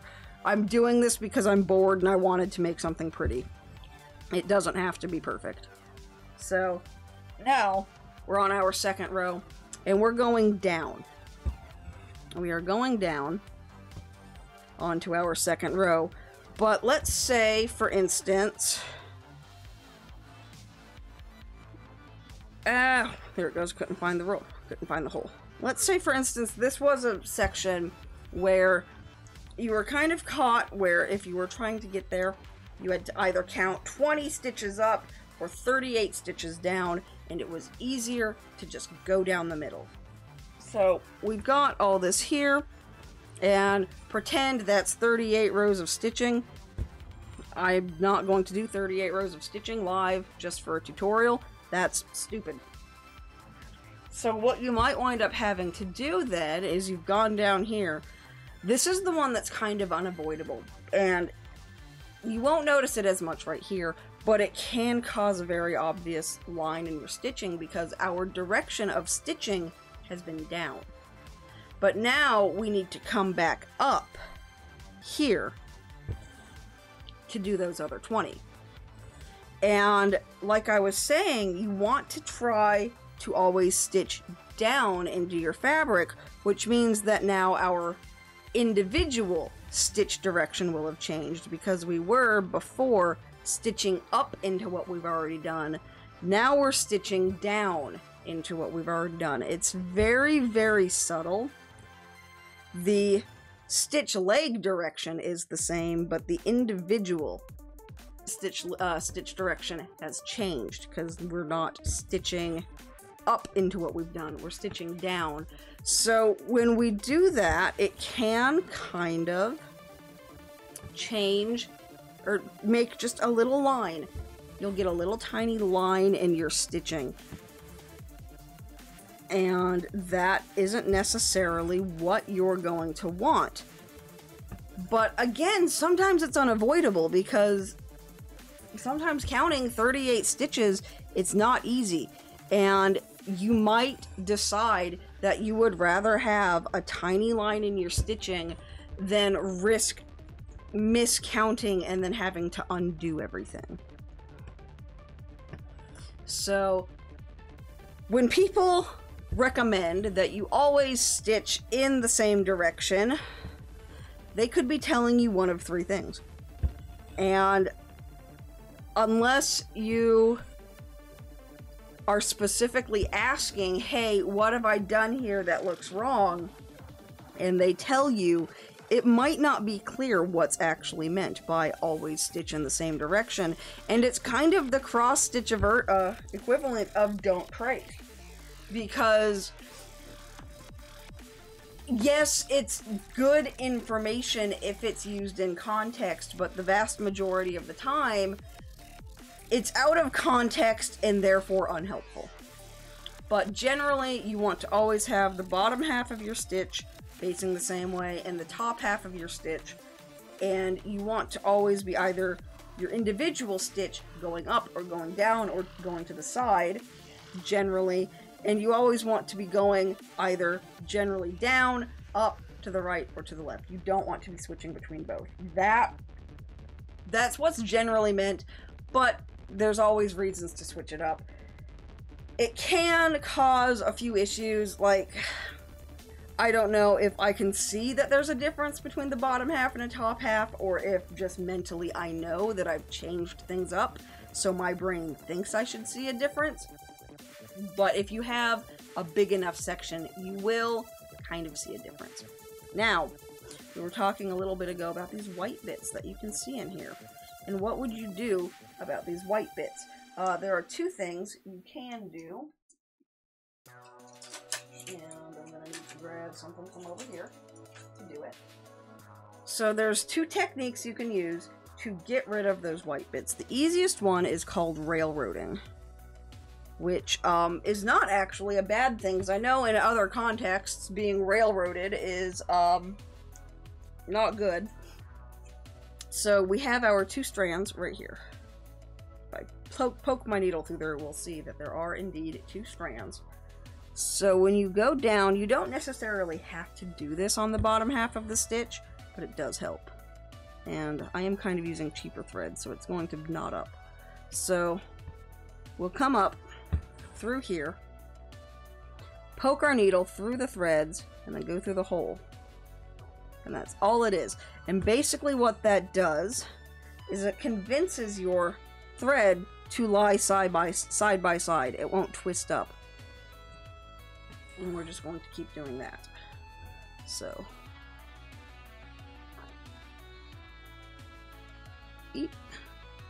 get that in there. Go in between the two strands, down through the hole. It keeps getting caught on my starched up pinked edges.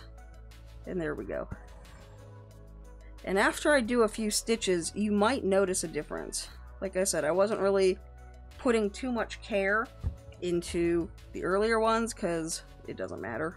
I wasn't really, you know, worried about how neat my stitches are when I'm just showing you how to do some basic stuff. Now you will notice this takes a little bit extra time, and as you get used to it, you'll find ways to do it more efficiently. It also works better with nicer floss. I'm using dirt cheap floss, so that's not helping either. So we'll go down through here. And there we go. And you can kind of see a little bit of a difference. Not much of one, because we still are only using 2 strands on 14 count.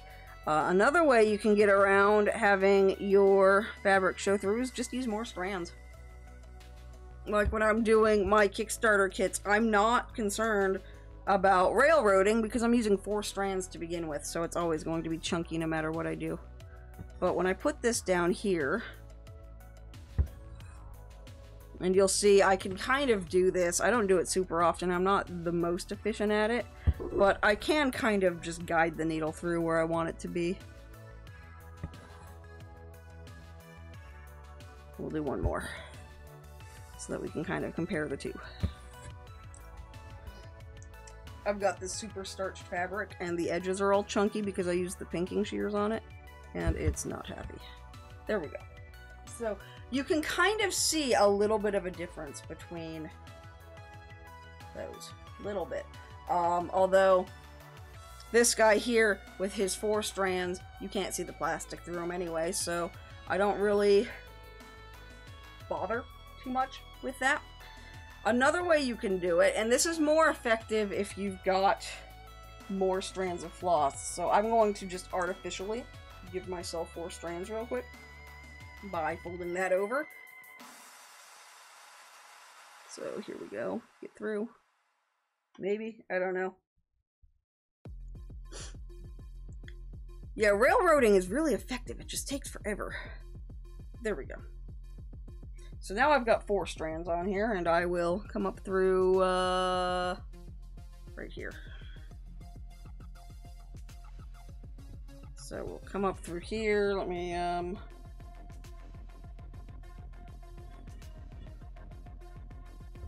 oof. There we go. Needle fell off while I was trying to get that sorted. At this point, it might have been easier to just start a new one. Oh well.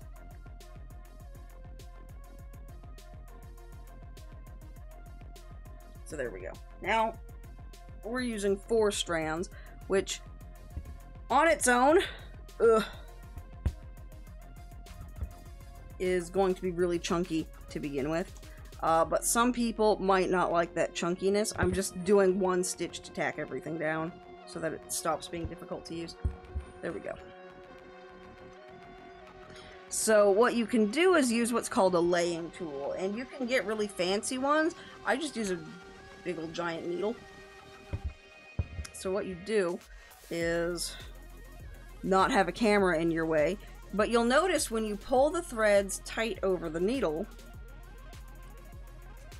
they're not going to bunch up anymore. They're just going to lie flat, like that. And I put it backwards on there, so that's fun. We'll just kind of slide that out. And now, they're a little bit more even. And we'll do the same over here. Just pull the threads tight over the laying tool. And there you go. And now it's not as chunky. You get nice, even stitches with your multiple strands that you can't railroad. It's one of those things, you don't see it very often anymore, though. Just because it's kind of, I don't know, old-fashioned, I think is a good way to put it. I'm going to start a new thread now. It is a little old-fashioned, so you don't see that anymore, mainly because I think a lot of younger stitchers are very much in the YOLO camp, where I'm doing this to have fun. This is something that I want to do because I want to enjoy it. I don't want it to be a chore. Whereas a lot of older stitchers, the attitude is more, this is an heirloom, and it needs to be precious and perfect so that my great-grandchildren will enjoy it. But your great-grandchildren aren't going to enjoy it. Your great-grandchildren don't give a shit.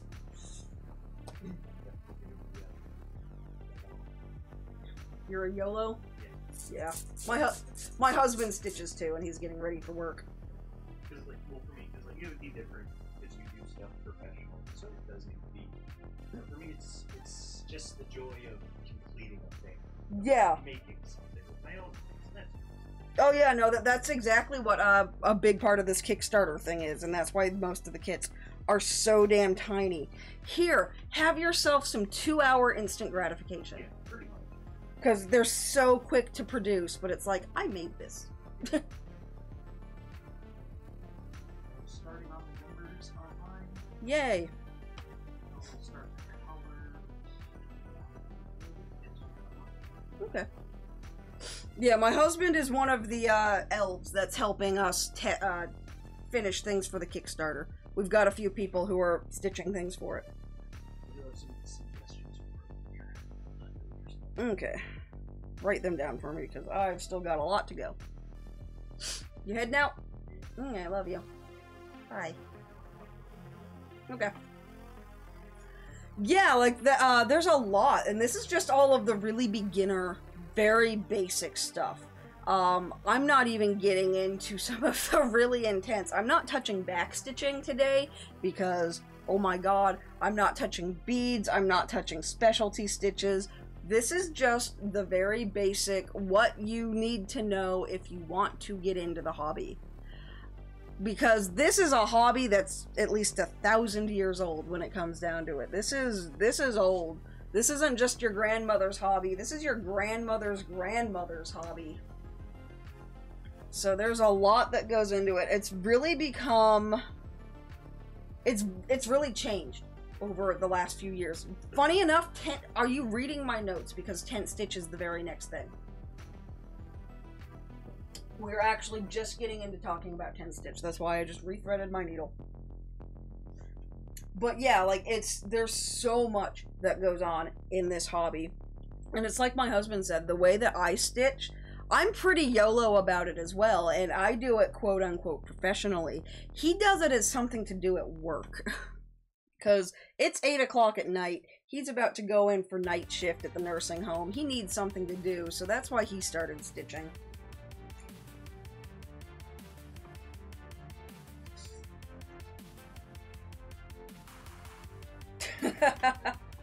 What's that?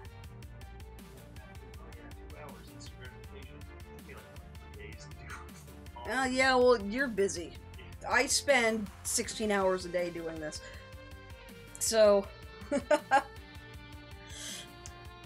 So yeah, we're gonna get into tent stitch, which Coop mentioned, which is really funny, because that's literally why I rethreaded my needle, is to start showing you this stuff.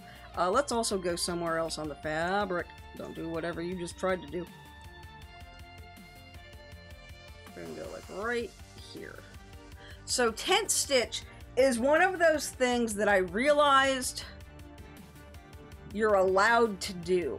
It was one of those really weird epiphanies where I was like, I'm not doing these because they need to be an heirloom. I'm doing these because I want to create art, and I don't want to sit here spending the next 8 months of my life stitching a fucking Spider-Man, basically, is what it came down to. So I started doing this. The reason why I realized you were quote-unquote allowed to do this is because we were helping a family member clear out his house so he could move to Texas or something. And his girlfriend had this really gorgeous needlepoint tiger up on the wall that she had done on plastic canvas with yarn. And this was when I was kind of a babby beginner stitcher. I noticed that it wasn't cross stitch, which was what I did. It was all half stitch. And there's this really weird Venn diagram of cross stitch and needlepoint where there's a very big section where they are the same thing. Needlepoint, basically your thread or your stitches are shaped a certain way. Cross stitch, your stitches are shaped a certain way. And there's one stitch called tent stitch where it overlaps, and the vast majority of what you see in my little slideshow down there showing off all of the crap that I have put years of my life into making, the vast majority of that was done with what is called tent stitch. So where are we? We're right here. So with tent stitch, we're going to come down right about here. I wouldn't normally recommend doing this on 14 count because it's too big and you need 6 strands of floss to do this effectively on 14 count. Normally I work on anything between 22 and 32 count. So doing 2 strands this way is a lot easier. But we're going to, for some reason I'm having a hard time finding the holes on 14 count. Come up, do our loop start, and there is our stitch. Now if we're doing this on Ada, which is what we're on right now, you can actually save a lot of thread. And tent stitch at this point just becomes half stitches. So we're just gonna do a row of half stitches, and you can immediately see why it doesn't work with 2 strands, because oh boy, that's a lot of white. But you know, pretend that it isn't, I guess. my god. My allergies. Yeah, that is another thing about this hobby. If you have bad allergies, invest in some really good medication, because this will set all of them off. So there is our row of tent stitch. There we go. Boom. That's done. So we're going to come down here, and we're going to do our next row. And boom. Now, you'd want to use enough thread to where you get the illusion of a full stitch. What do I have over here? This guy is on 28 count. And let me focus that so you can see it a little bit better. And you can see those are all half stitches. It's just the illusion of it being a full stitch because the weave is so small. So, there we go. We're doing this here, and up until about 20 count, you can get away with doing half stitches. This is not technically tent, because embroidery is one of these weird things where there are 800 different words for the same thing depending on how you move the needle sometimes. So, there we go. That's 2 rows of half stitches, which you can call tent, and you wouldn't really be wrong because nobody's looking at the back and they can't tell you that you're wrong. Now, if we're using even weave, I talked earlier about your stitches slipping. Now, if you look very closely, I'm going to really zoom in on this so you can really see what I'm talking about. Now, you can see that everything is woven together in such a way that there is no possible way for anything that is in this hole to slip over into that one. You need to take the needle out and put it back in for it to get there. And I can't do this while I'm looking at the screen.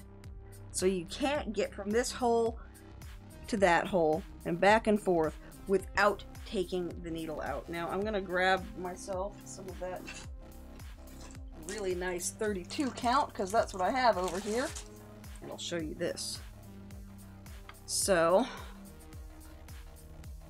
we're gonna focus this a little bit better. I think that's as well as that can focus. Now, if you look, this is not the same. That is just a 1/1 very basic weave, and if you put your needle here, it can very easily slide over into the other hole. That's bad. We don't want that. We don't want that at all. So we're going to zoom out a little bit and fix the focus. And if we were using that 32 count, the 28 count, all the stuff I normally use, we'd do this a little bit differently. So how we would do this is we're going to come up from right here and go from the bottom to the top. And now we're going to come down here and go from the bottom to the top.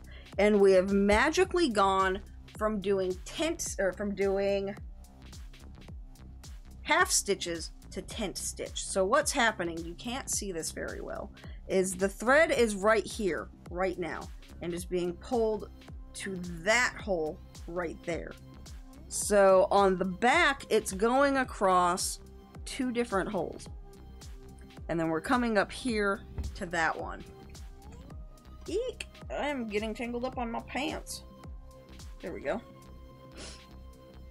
So this way, if we were using an even weave fabric like that 32 count, if I were to pull this, it would stay put. If I were to pull that thread right here, this would slide from being diagonal to the thread would slide and go that way. It would go vertical instead of diagonal. So what tent stitch does is it doesn't define what the front looks like because there's no visible difference between the front and the back. They are identical on the front and the back. What it does is it changes the way it looks on the back. So I'll show you over here. You can see, and I'm going to really zoom in so you can really see because this is nutty. So we have, let's see, where would be a good place to see it? I'm not using the best colors on this one, but you can kind of see here where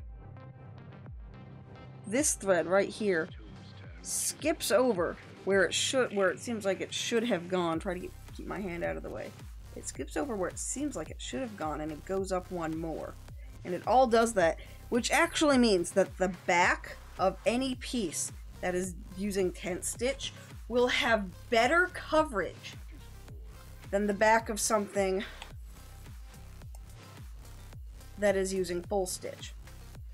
So yeah, here you can see that they're really small, the stitches. When we turn it over onto the back, they get longer. Yeah, there we go. We can see it here in its tongue on the edge. You can see how long those stitches are on the back. It's a very subtle difference, but it makes sure that not a single one of these stitches slides over and becomes vertical, because you can really see, it's easier to see, I think, on the 28 count, how a stitch could go from one hole to the other very, very easily. So what tent stitch does is just completely prevents that by changing the way the thread carries on the back. There we go.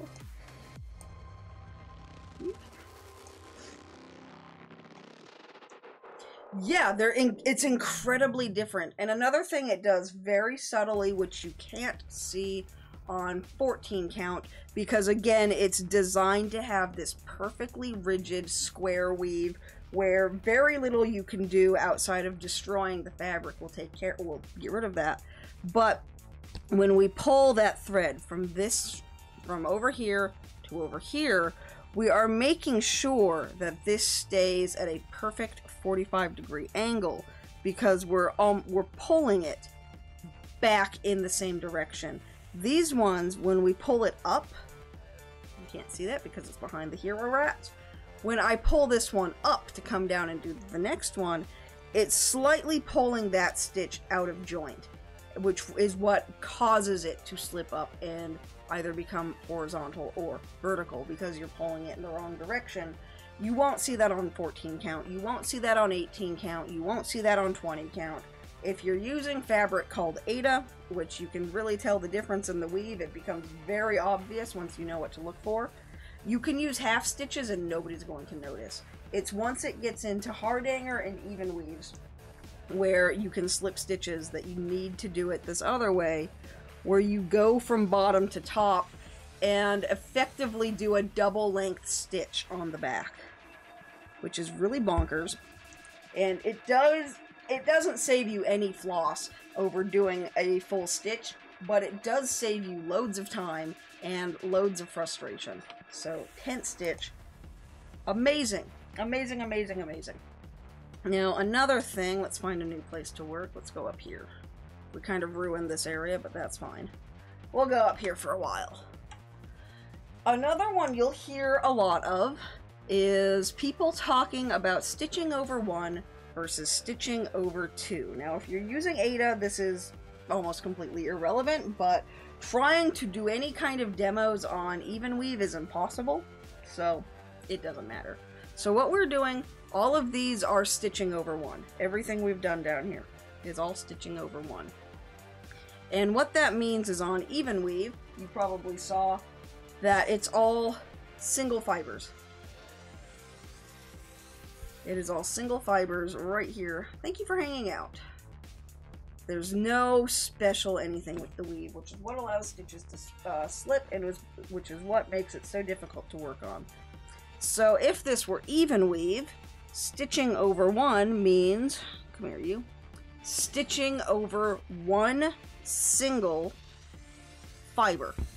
I have just stitched over 1. A lot of times you'll see people who want to do something big on a 14 or 16 count equivalent, so they will buy 32 or 28 count. And then they will do what's called stitching over 2, which is if each one of these were a single fiber, I keep stitching myself to my shorts. If each one of these were a single fiber, that's 1, that's 2. So now we have just stitched over 2. And then we come over here, and we do that. And that is that is 2/2 on 14 count, which is really weird. Most of the time you'd see people do 2/2 on 28 or 32, which simulates doing 2 strands on 14 or 16 count. And the reason why people do that, it's a very simple thing, we don't need to spend a lot of time on it, but the reason why people do that is because you can see that Ada has a very distinct rough texture, whereas the even weave does not. The even weave has this nice, even, solid texture, so it looks a little bit more grown up. There's this weird stigma Ada has for being children's fabric, and I don't know why, because, I mean, I've got some bomb-ass Ada over here that I absolutely love stitching on.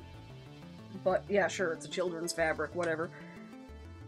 But yeah, people will just absolutely refuse to use Ada, but then they'll want to stitch on 14 count, so they'll do it over 2 on 28.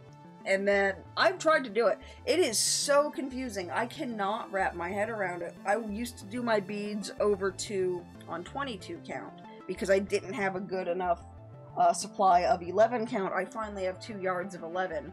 So I can now do beads a lot more easily, because trying to keep my head around how every stitch is actually 2 is really confusing, because now if I had one down here, I have to come down here and do this stitch. So there we go.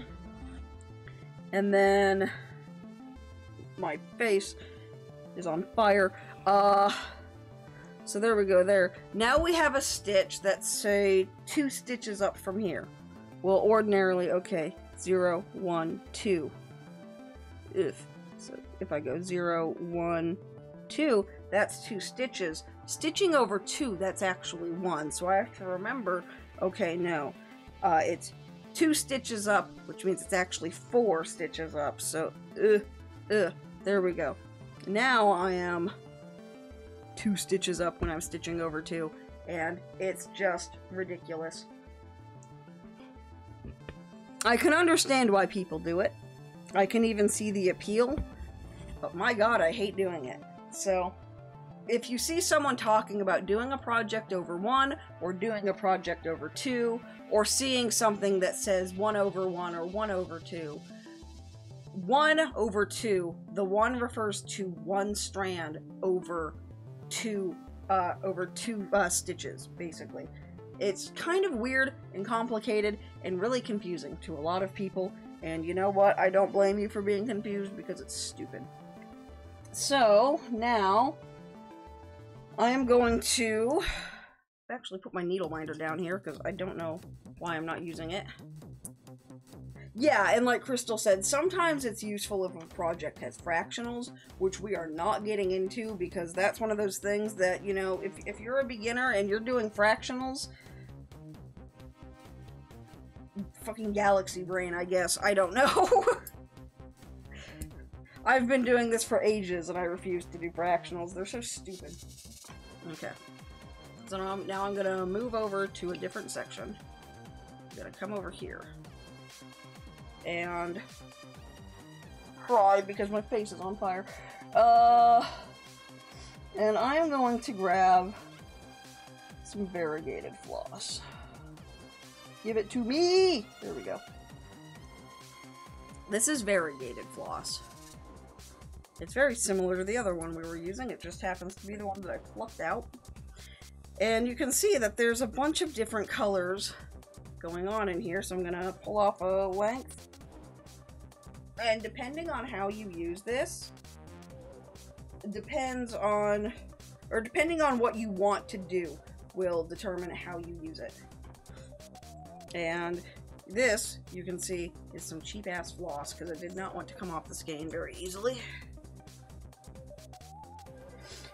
This is just the junk floss that I keep around exactly for doing demos, so it doesn't really matter. I always like to keep a bunch of junk floss on hand, so that I don't have to use my really nice expensive stuff. That costs more than anything should. So, we have our, we've also got a shadow from my microphone, so let's move that. I didn't notice that.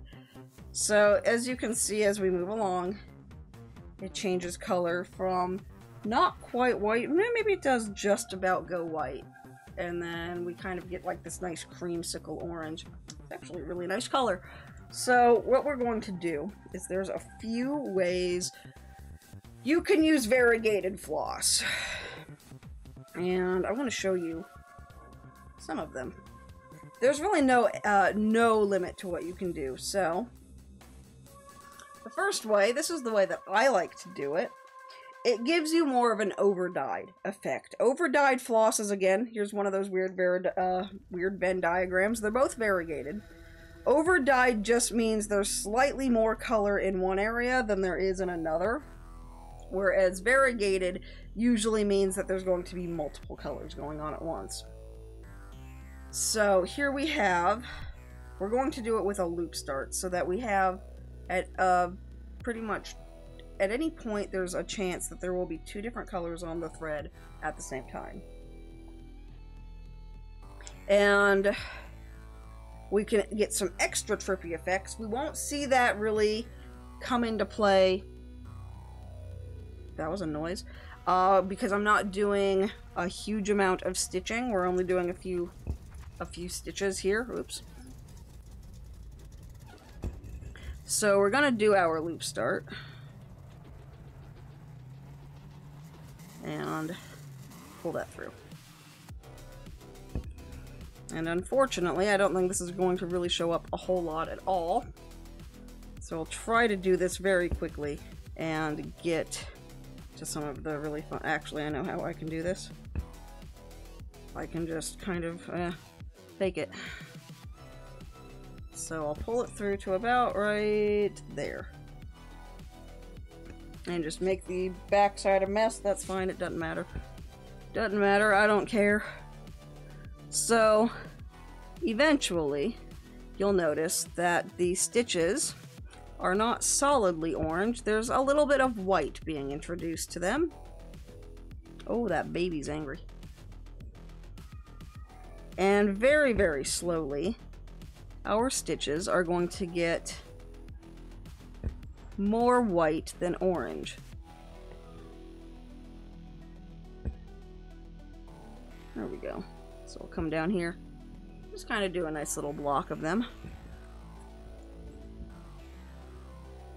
And you can see that the orange is kind of starting to fade, the white is getting more intense, and I can kind of even force that through a little bit more, just by not pulling it all the way through. There we go. The back of this is going to be a disaster, but that doesn't matter. So eventually, if you weren't trying to just do a little block of 8 stitches, you'd get this really subtle effect. And this would also really change depending on what the floss you were using was. If this had multiple colors, you'd get all sorts of bonkers things. But you'll see that our stitches went from orange to white there. They would have done it more gradually if I had allowed it to do it more naturally. But there we go. That is one perfectly valid way of using the variegated floss. Now, if you did it the other way, where you did the row of bottom stitches and then came back over and did the row of top, your bottom stitch would have a different gradient than the top. So we're up here, why not do it? I don't know why I pulled everything off the needle. Ugh. Let me cut that short so that I can thread it more easily. And this stuff's really cool. When I talk to my wholesaler, I'm going to see if they have any variegated stuff that I can get on cones. But here we go. If I go boop, no, boop, you can see there's a little bit of orange still on the thread. And then we're gonna go over here. And then I'll probably just force it over just to show you guys the long-term effect over 4 stitches. So when you come back later on, after you've done the full row, the top is now white. And I know it's kind of hard to see. I probably should have grabbed a more vibrant floss, but oh well.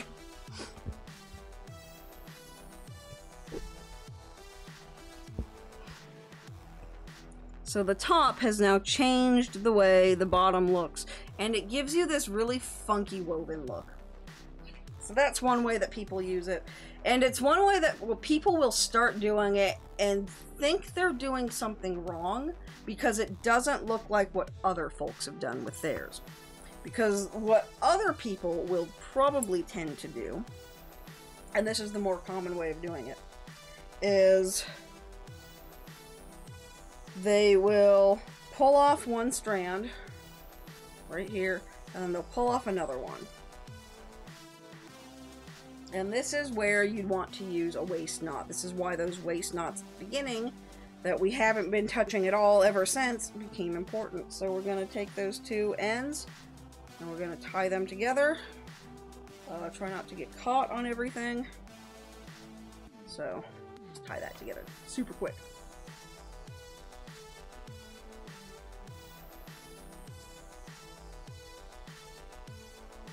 And there we go. Now we've got that nice chunky knot right there. And as we pull the thread along, you'll see it just... Okay, have fun. Thanks for being here. As we go through, both of the threads will change color at roughly the same rate. It's always going to be a little bit different because when the thread was dyed, it was wrapped around one another, which means inherently there are parts that are going to be longer and shorter than what was right next to it, but that's fine. And then you would just thread your needle. Eek. Come on, you. And do your waist knot. And then this is how you'll see people typically using variegated thread. And you'll get this really nice, subtle shift in color. I don't know what I'm doing. Oh, I think I just grabbed onto the mess that's on the back from before. Where both the top and the bottom of every single stitch, you can't even see that, there we go. The top and the bottom of every single stitch are going to be the same. And you can kind of do what I was doing up here, but on a much smaller scale. And if you notice that things are starting to become out of sync, you just pull one thread a little bit shorter than the other. It kind of creates a little bit of a snarl on the back, but honestly, nobody's going to notice. And that is another thing that I think we're going to go ahead and end on. Ended a little bit sooner than I had anticipated, but hey, that's fine. I need to go wash my face anyway. You'll see people, and again, it tends to be the Facebook biddies, who just absolutely lose their shit over the idea that your back does not match the front of your stitching. I don't know why it's important to people. I honestly, truly do not. I think it goes back to the whole, it's an heirloom thing, but you know, I'm over here stitching furry porn. My family ain't gonna care about that. That's not an heirloom. I'm stitching it because it makes me laugh. I don't care. So, the only time you really want your back to look nice, and it doesn't matter that it's not perfect, or it matters that it is perfect and pristine, is if you're doing 4-H stuff. If you're submitting it to a competition at the fair, if you're doing something that is meant to be perfect and pristine, then yes, absolutely, take the time, railroad your stitches, make sure that everything is going in the same direction, don't put knots on your back, and make sure it's perfect. If you're just doing something because you're stuck at home in quarantine and you want something to do, who cares? Basically. My face is on fire. Like, basically, who cares? Why was that transition so difficult? How long do these usually take to make? These little guys right here, which I'm gonna... Ow! I just pinched my finger in my light. These little guys will take me about 2 or 3 hours. My husband was kind of laughing about that when I said that earlier, because for him, He does these at work. So for him, they'll take 2 or 3 days. For me, they take about 2 or 3 hours. The big pieces, this one right here, I wouldn't call this one big by any stretch of the imagination. Just because there was so much fiddly stuff. This one was about 2 or 3 days. And then this big one here, I do not anticipate having this one done until next year. At the earliest. That one just keeps getting sidelined too. The standard quote that I have for a headshot, which tend to be about 100 by 100 pixels, so it would be about this size, usually in this level of detail, although some of them will get a lot more detailed. These I average about 5 weeks. And that's just to give me plenty of time to make sure I didn't screw up or to fix any screw-ups. But how long they usually take really depends on the person, and they really depend on what you're doing. It's very, very subjective. There's nothing objective about art. There's nothing objective about a hobby. It takes however long it needs to. Do I ever get sick of staring at the same piece? Yes. Absolutely. That's why I have like 50 projects going. Absolutely. And that's even in my TOS for commissions, is that part of the reason why I have somewhat long estimates. Yes, I probably could get your piece done in a week and a half. However, if I did that and just spent nothing but 8 hours a day working on your piece, I would hate it. And I wouldn't want to work with you again, just on this horrible subconscious level. I definitely know where my limits are, and I know when I need to stop. I can generally work on a piece for about a week at a time, and then I need to switch. So doing these little ones, the pride things, have been really fun because I've been getting a lot of instant gratification, and then, okay, I've been doing these all week, I've finished 10 projects this week, let's go work on commissions and do that all next week. And that's what I've been doing, and it's really nice to be able to do it that way, basically. But yes, absolutely. You can kind of see back here behind my skeleton. It's not really that dark in here, it's just the way I have my camera. You can see a whole bunch of stuff stacked up behind him. That's all works in progress. I've got this, I've got that, there's a big bird somewhere. I'm working on so many things. I switch around constantly. And that's so I don't get bored and I don't start to hate something, because when I work on something, I can move. I can go really quickly. But then I get really burnt out really quickly as well. So that's why I'm always working on something else. But this was a lot of fun. I really hope people got something out of this, because I know it was very different and it's not quite what everyone else is doing for panels over here. You can check me out again. My link, Goat Robot, keeps posting a whole bunch of them. We've got this Kickstarter going. I mentioned this at the beginning, but we are creating a line of beginner kits, not just cross-stitch. We've got perler beads. Right now we're working on funding seed beads. In the future we want to get diamond paintings up. And backers can get these little kits, and they are for pins, magnets, you can do hoop framing things. There's some samplers. We've got this Stealth Pride line that I'm really pleased with, which I'm not actually the one who is proofing those, someone else is, but they are tropical birds, most of them are tropical birds, in the colors of pride flags. So if you want to stitch a pride piece, but you're not comfortable or able to do that openly, you can stitch these birds that just happen to match your pride flag, and they will actually come as like edutainment packages. We're going to put information about the birds in there and really make it completely unobvious that this is a pride thing, that nothing on the packaging will mention pride. It will just come as a fun little bird project. So that's one of the ones I'm really excited about. So pleased with that line that we're introducing through the Kickstarter. You can check that out. I have got some little made-to-order pins. I haven't listed the butterflies right now. All I've got listed are paws, but you can get any shape you want within that size, and that's fine. We've got those $15 each. I've also got custom commissions Starting at 50 for basically little headshots, and then going up from there. There's really no upper limit because what you decide to get will vastly change the quote. They get enormous. I think the biggest size is... shit, I don't even know anymore because I've got better fabric, so I don't know what the biggest size is right now, but there's a lot of really cool things. I'll drop my website because that has links to everything, and you can go ahead and head over there. It's slightly different. I revamped it for CouchCon, so you'll have everything relevant to CouchCon right there on the front page. Apparently it doesn't work on some mobile devices though, which is annoying. Annoying as you know what. But thank you guys for hanging out. This was a lot of fun. I will be back tomorrow with a more typical stream. I stream most nights. I start between 6 and 8 p.m.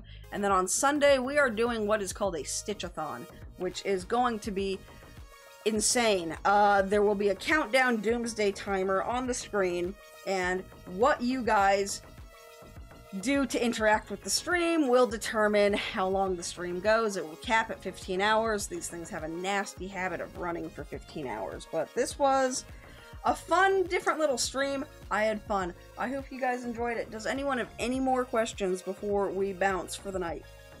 Anything else? Yeah, you popped into the CouchCon chat and then just vanished.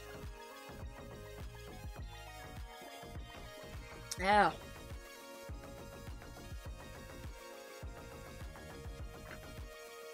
And I will be highlighting this.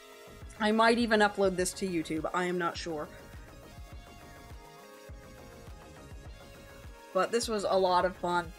I was scrambling up until the last minute to get this ready, and I still didn't have everything I needed, but we got there in the end. I know, again, very different panel to what everyone else is doing, but I figured I'd kind of just do a big old long Q&A about all the things that I tend to get questions on about everything, so I hope this was helpful. One thing I really like seeing is new people in the hobby, because it does tend to be known very much as a grandma hobby. It kind of is a grandma hobby, but there is a new trend with it to kind of get a little bit more in your face and ridiculous with it, and it's a lot of fun. But you can check out my site. You can get pattern downloads. There's some free patterns. There's some cheap patterns. I have some kits on my dealer's den that we're prototyping for the Kickstarter if you want to get one of those and check those out. But I am going to go wash my face and get rid of these allergies and go make some lunch, because I've been up for a very long time and I'm hungry. And I will see you guys all back at the convention on Discord. You can check that out, couchcon.org. Get all of the information there. Browse all of the vendors.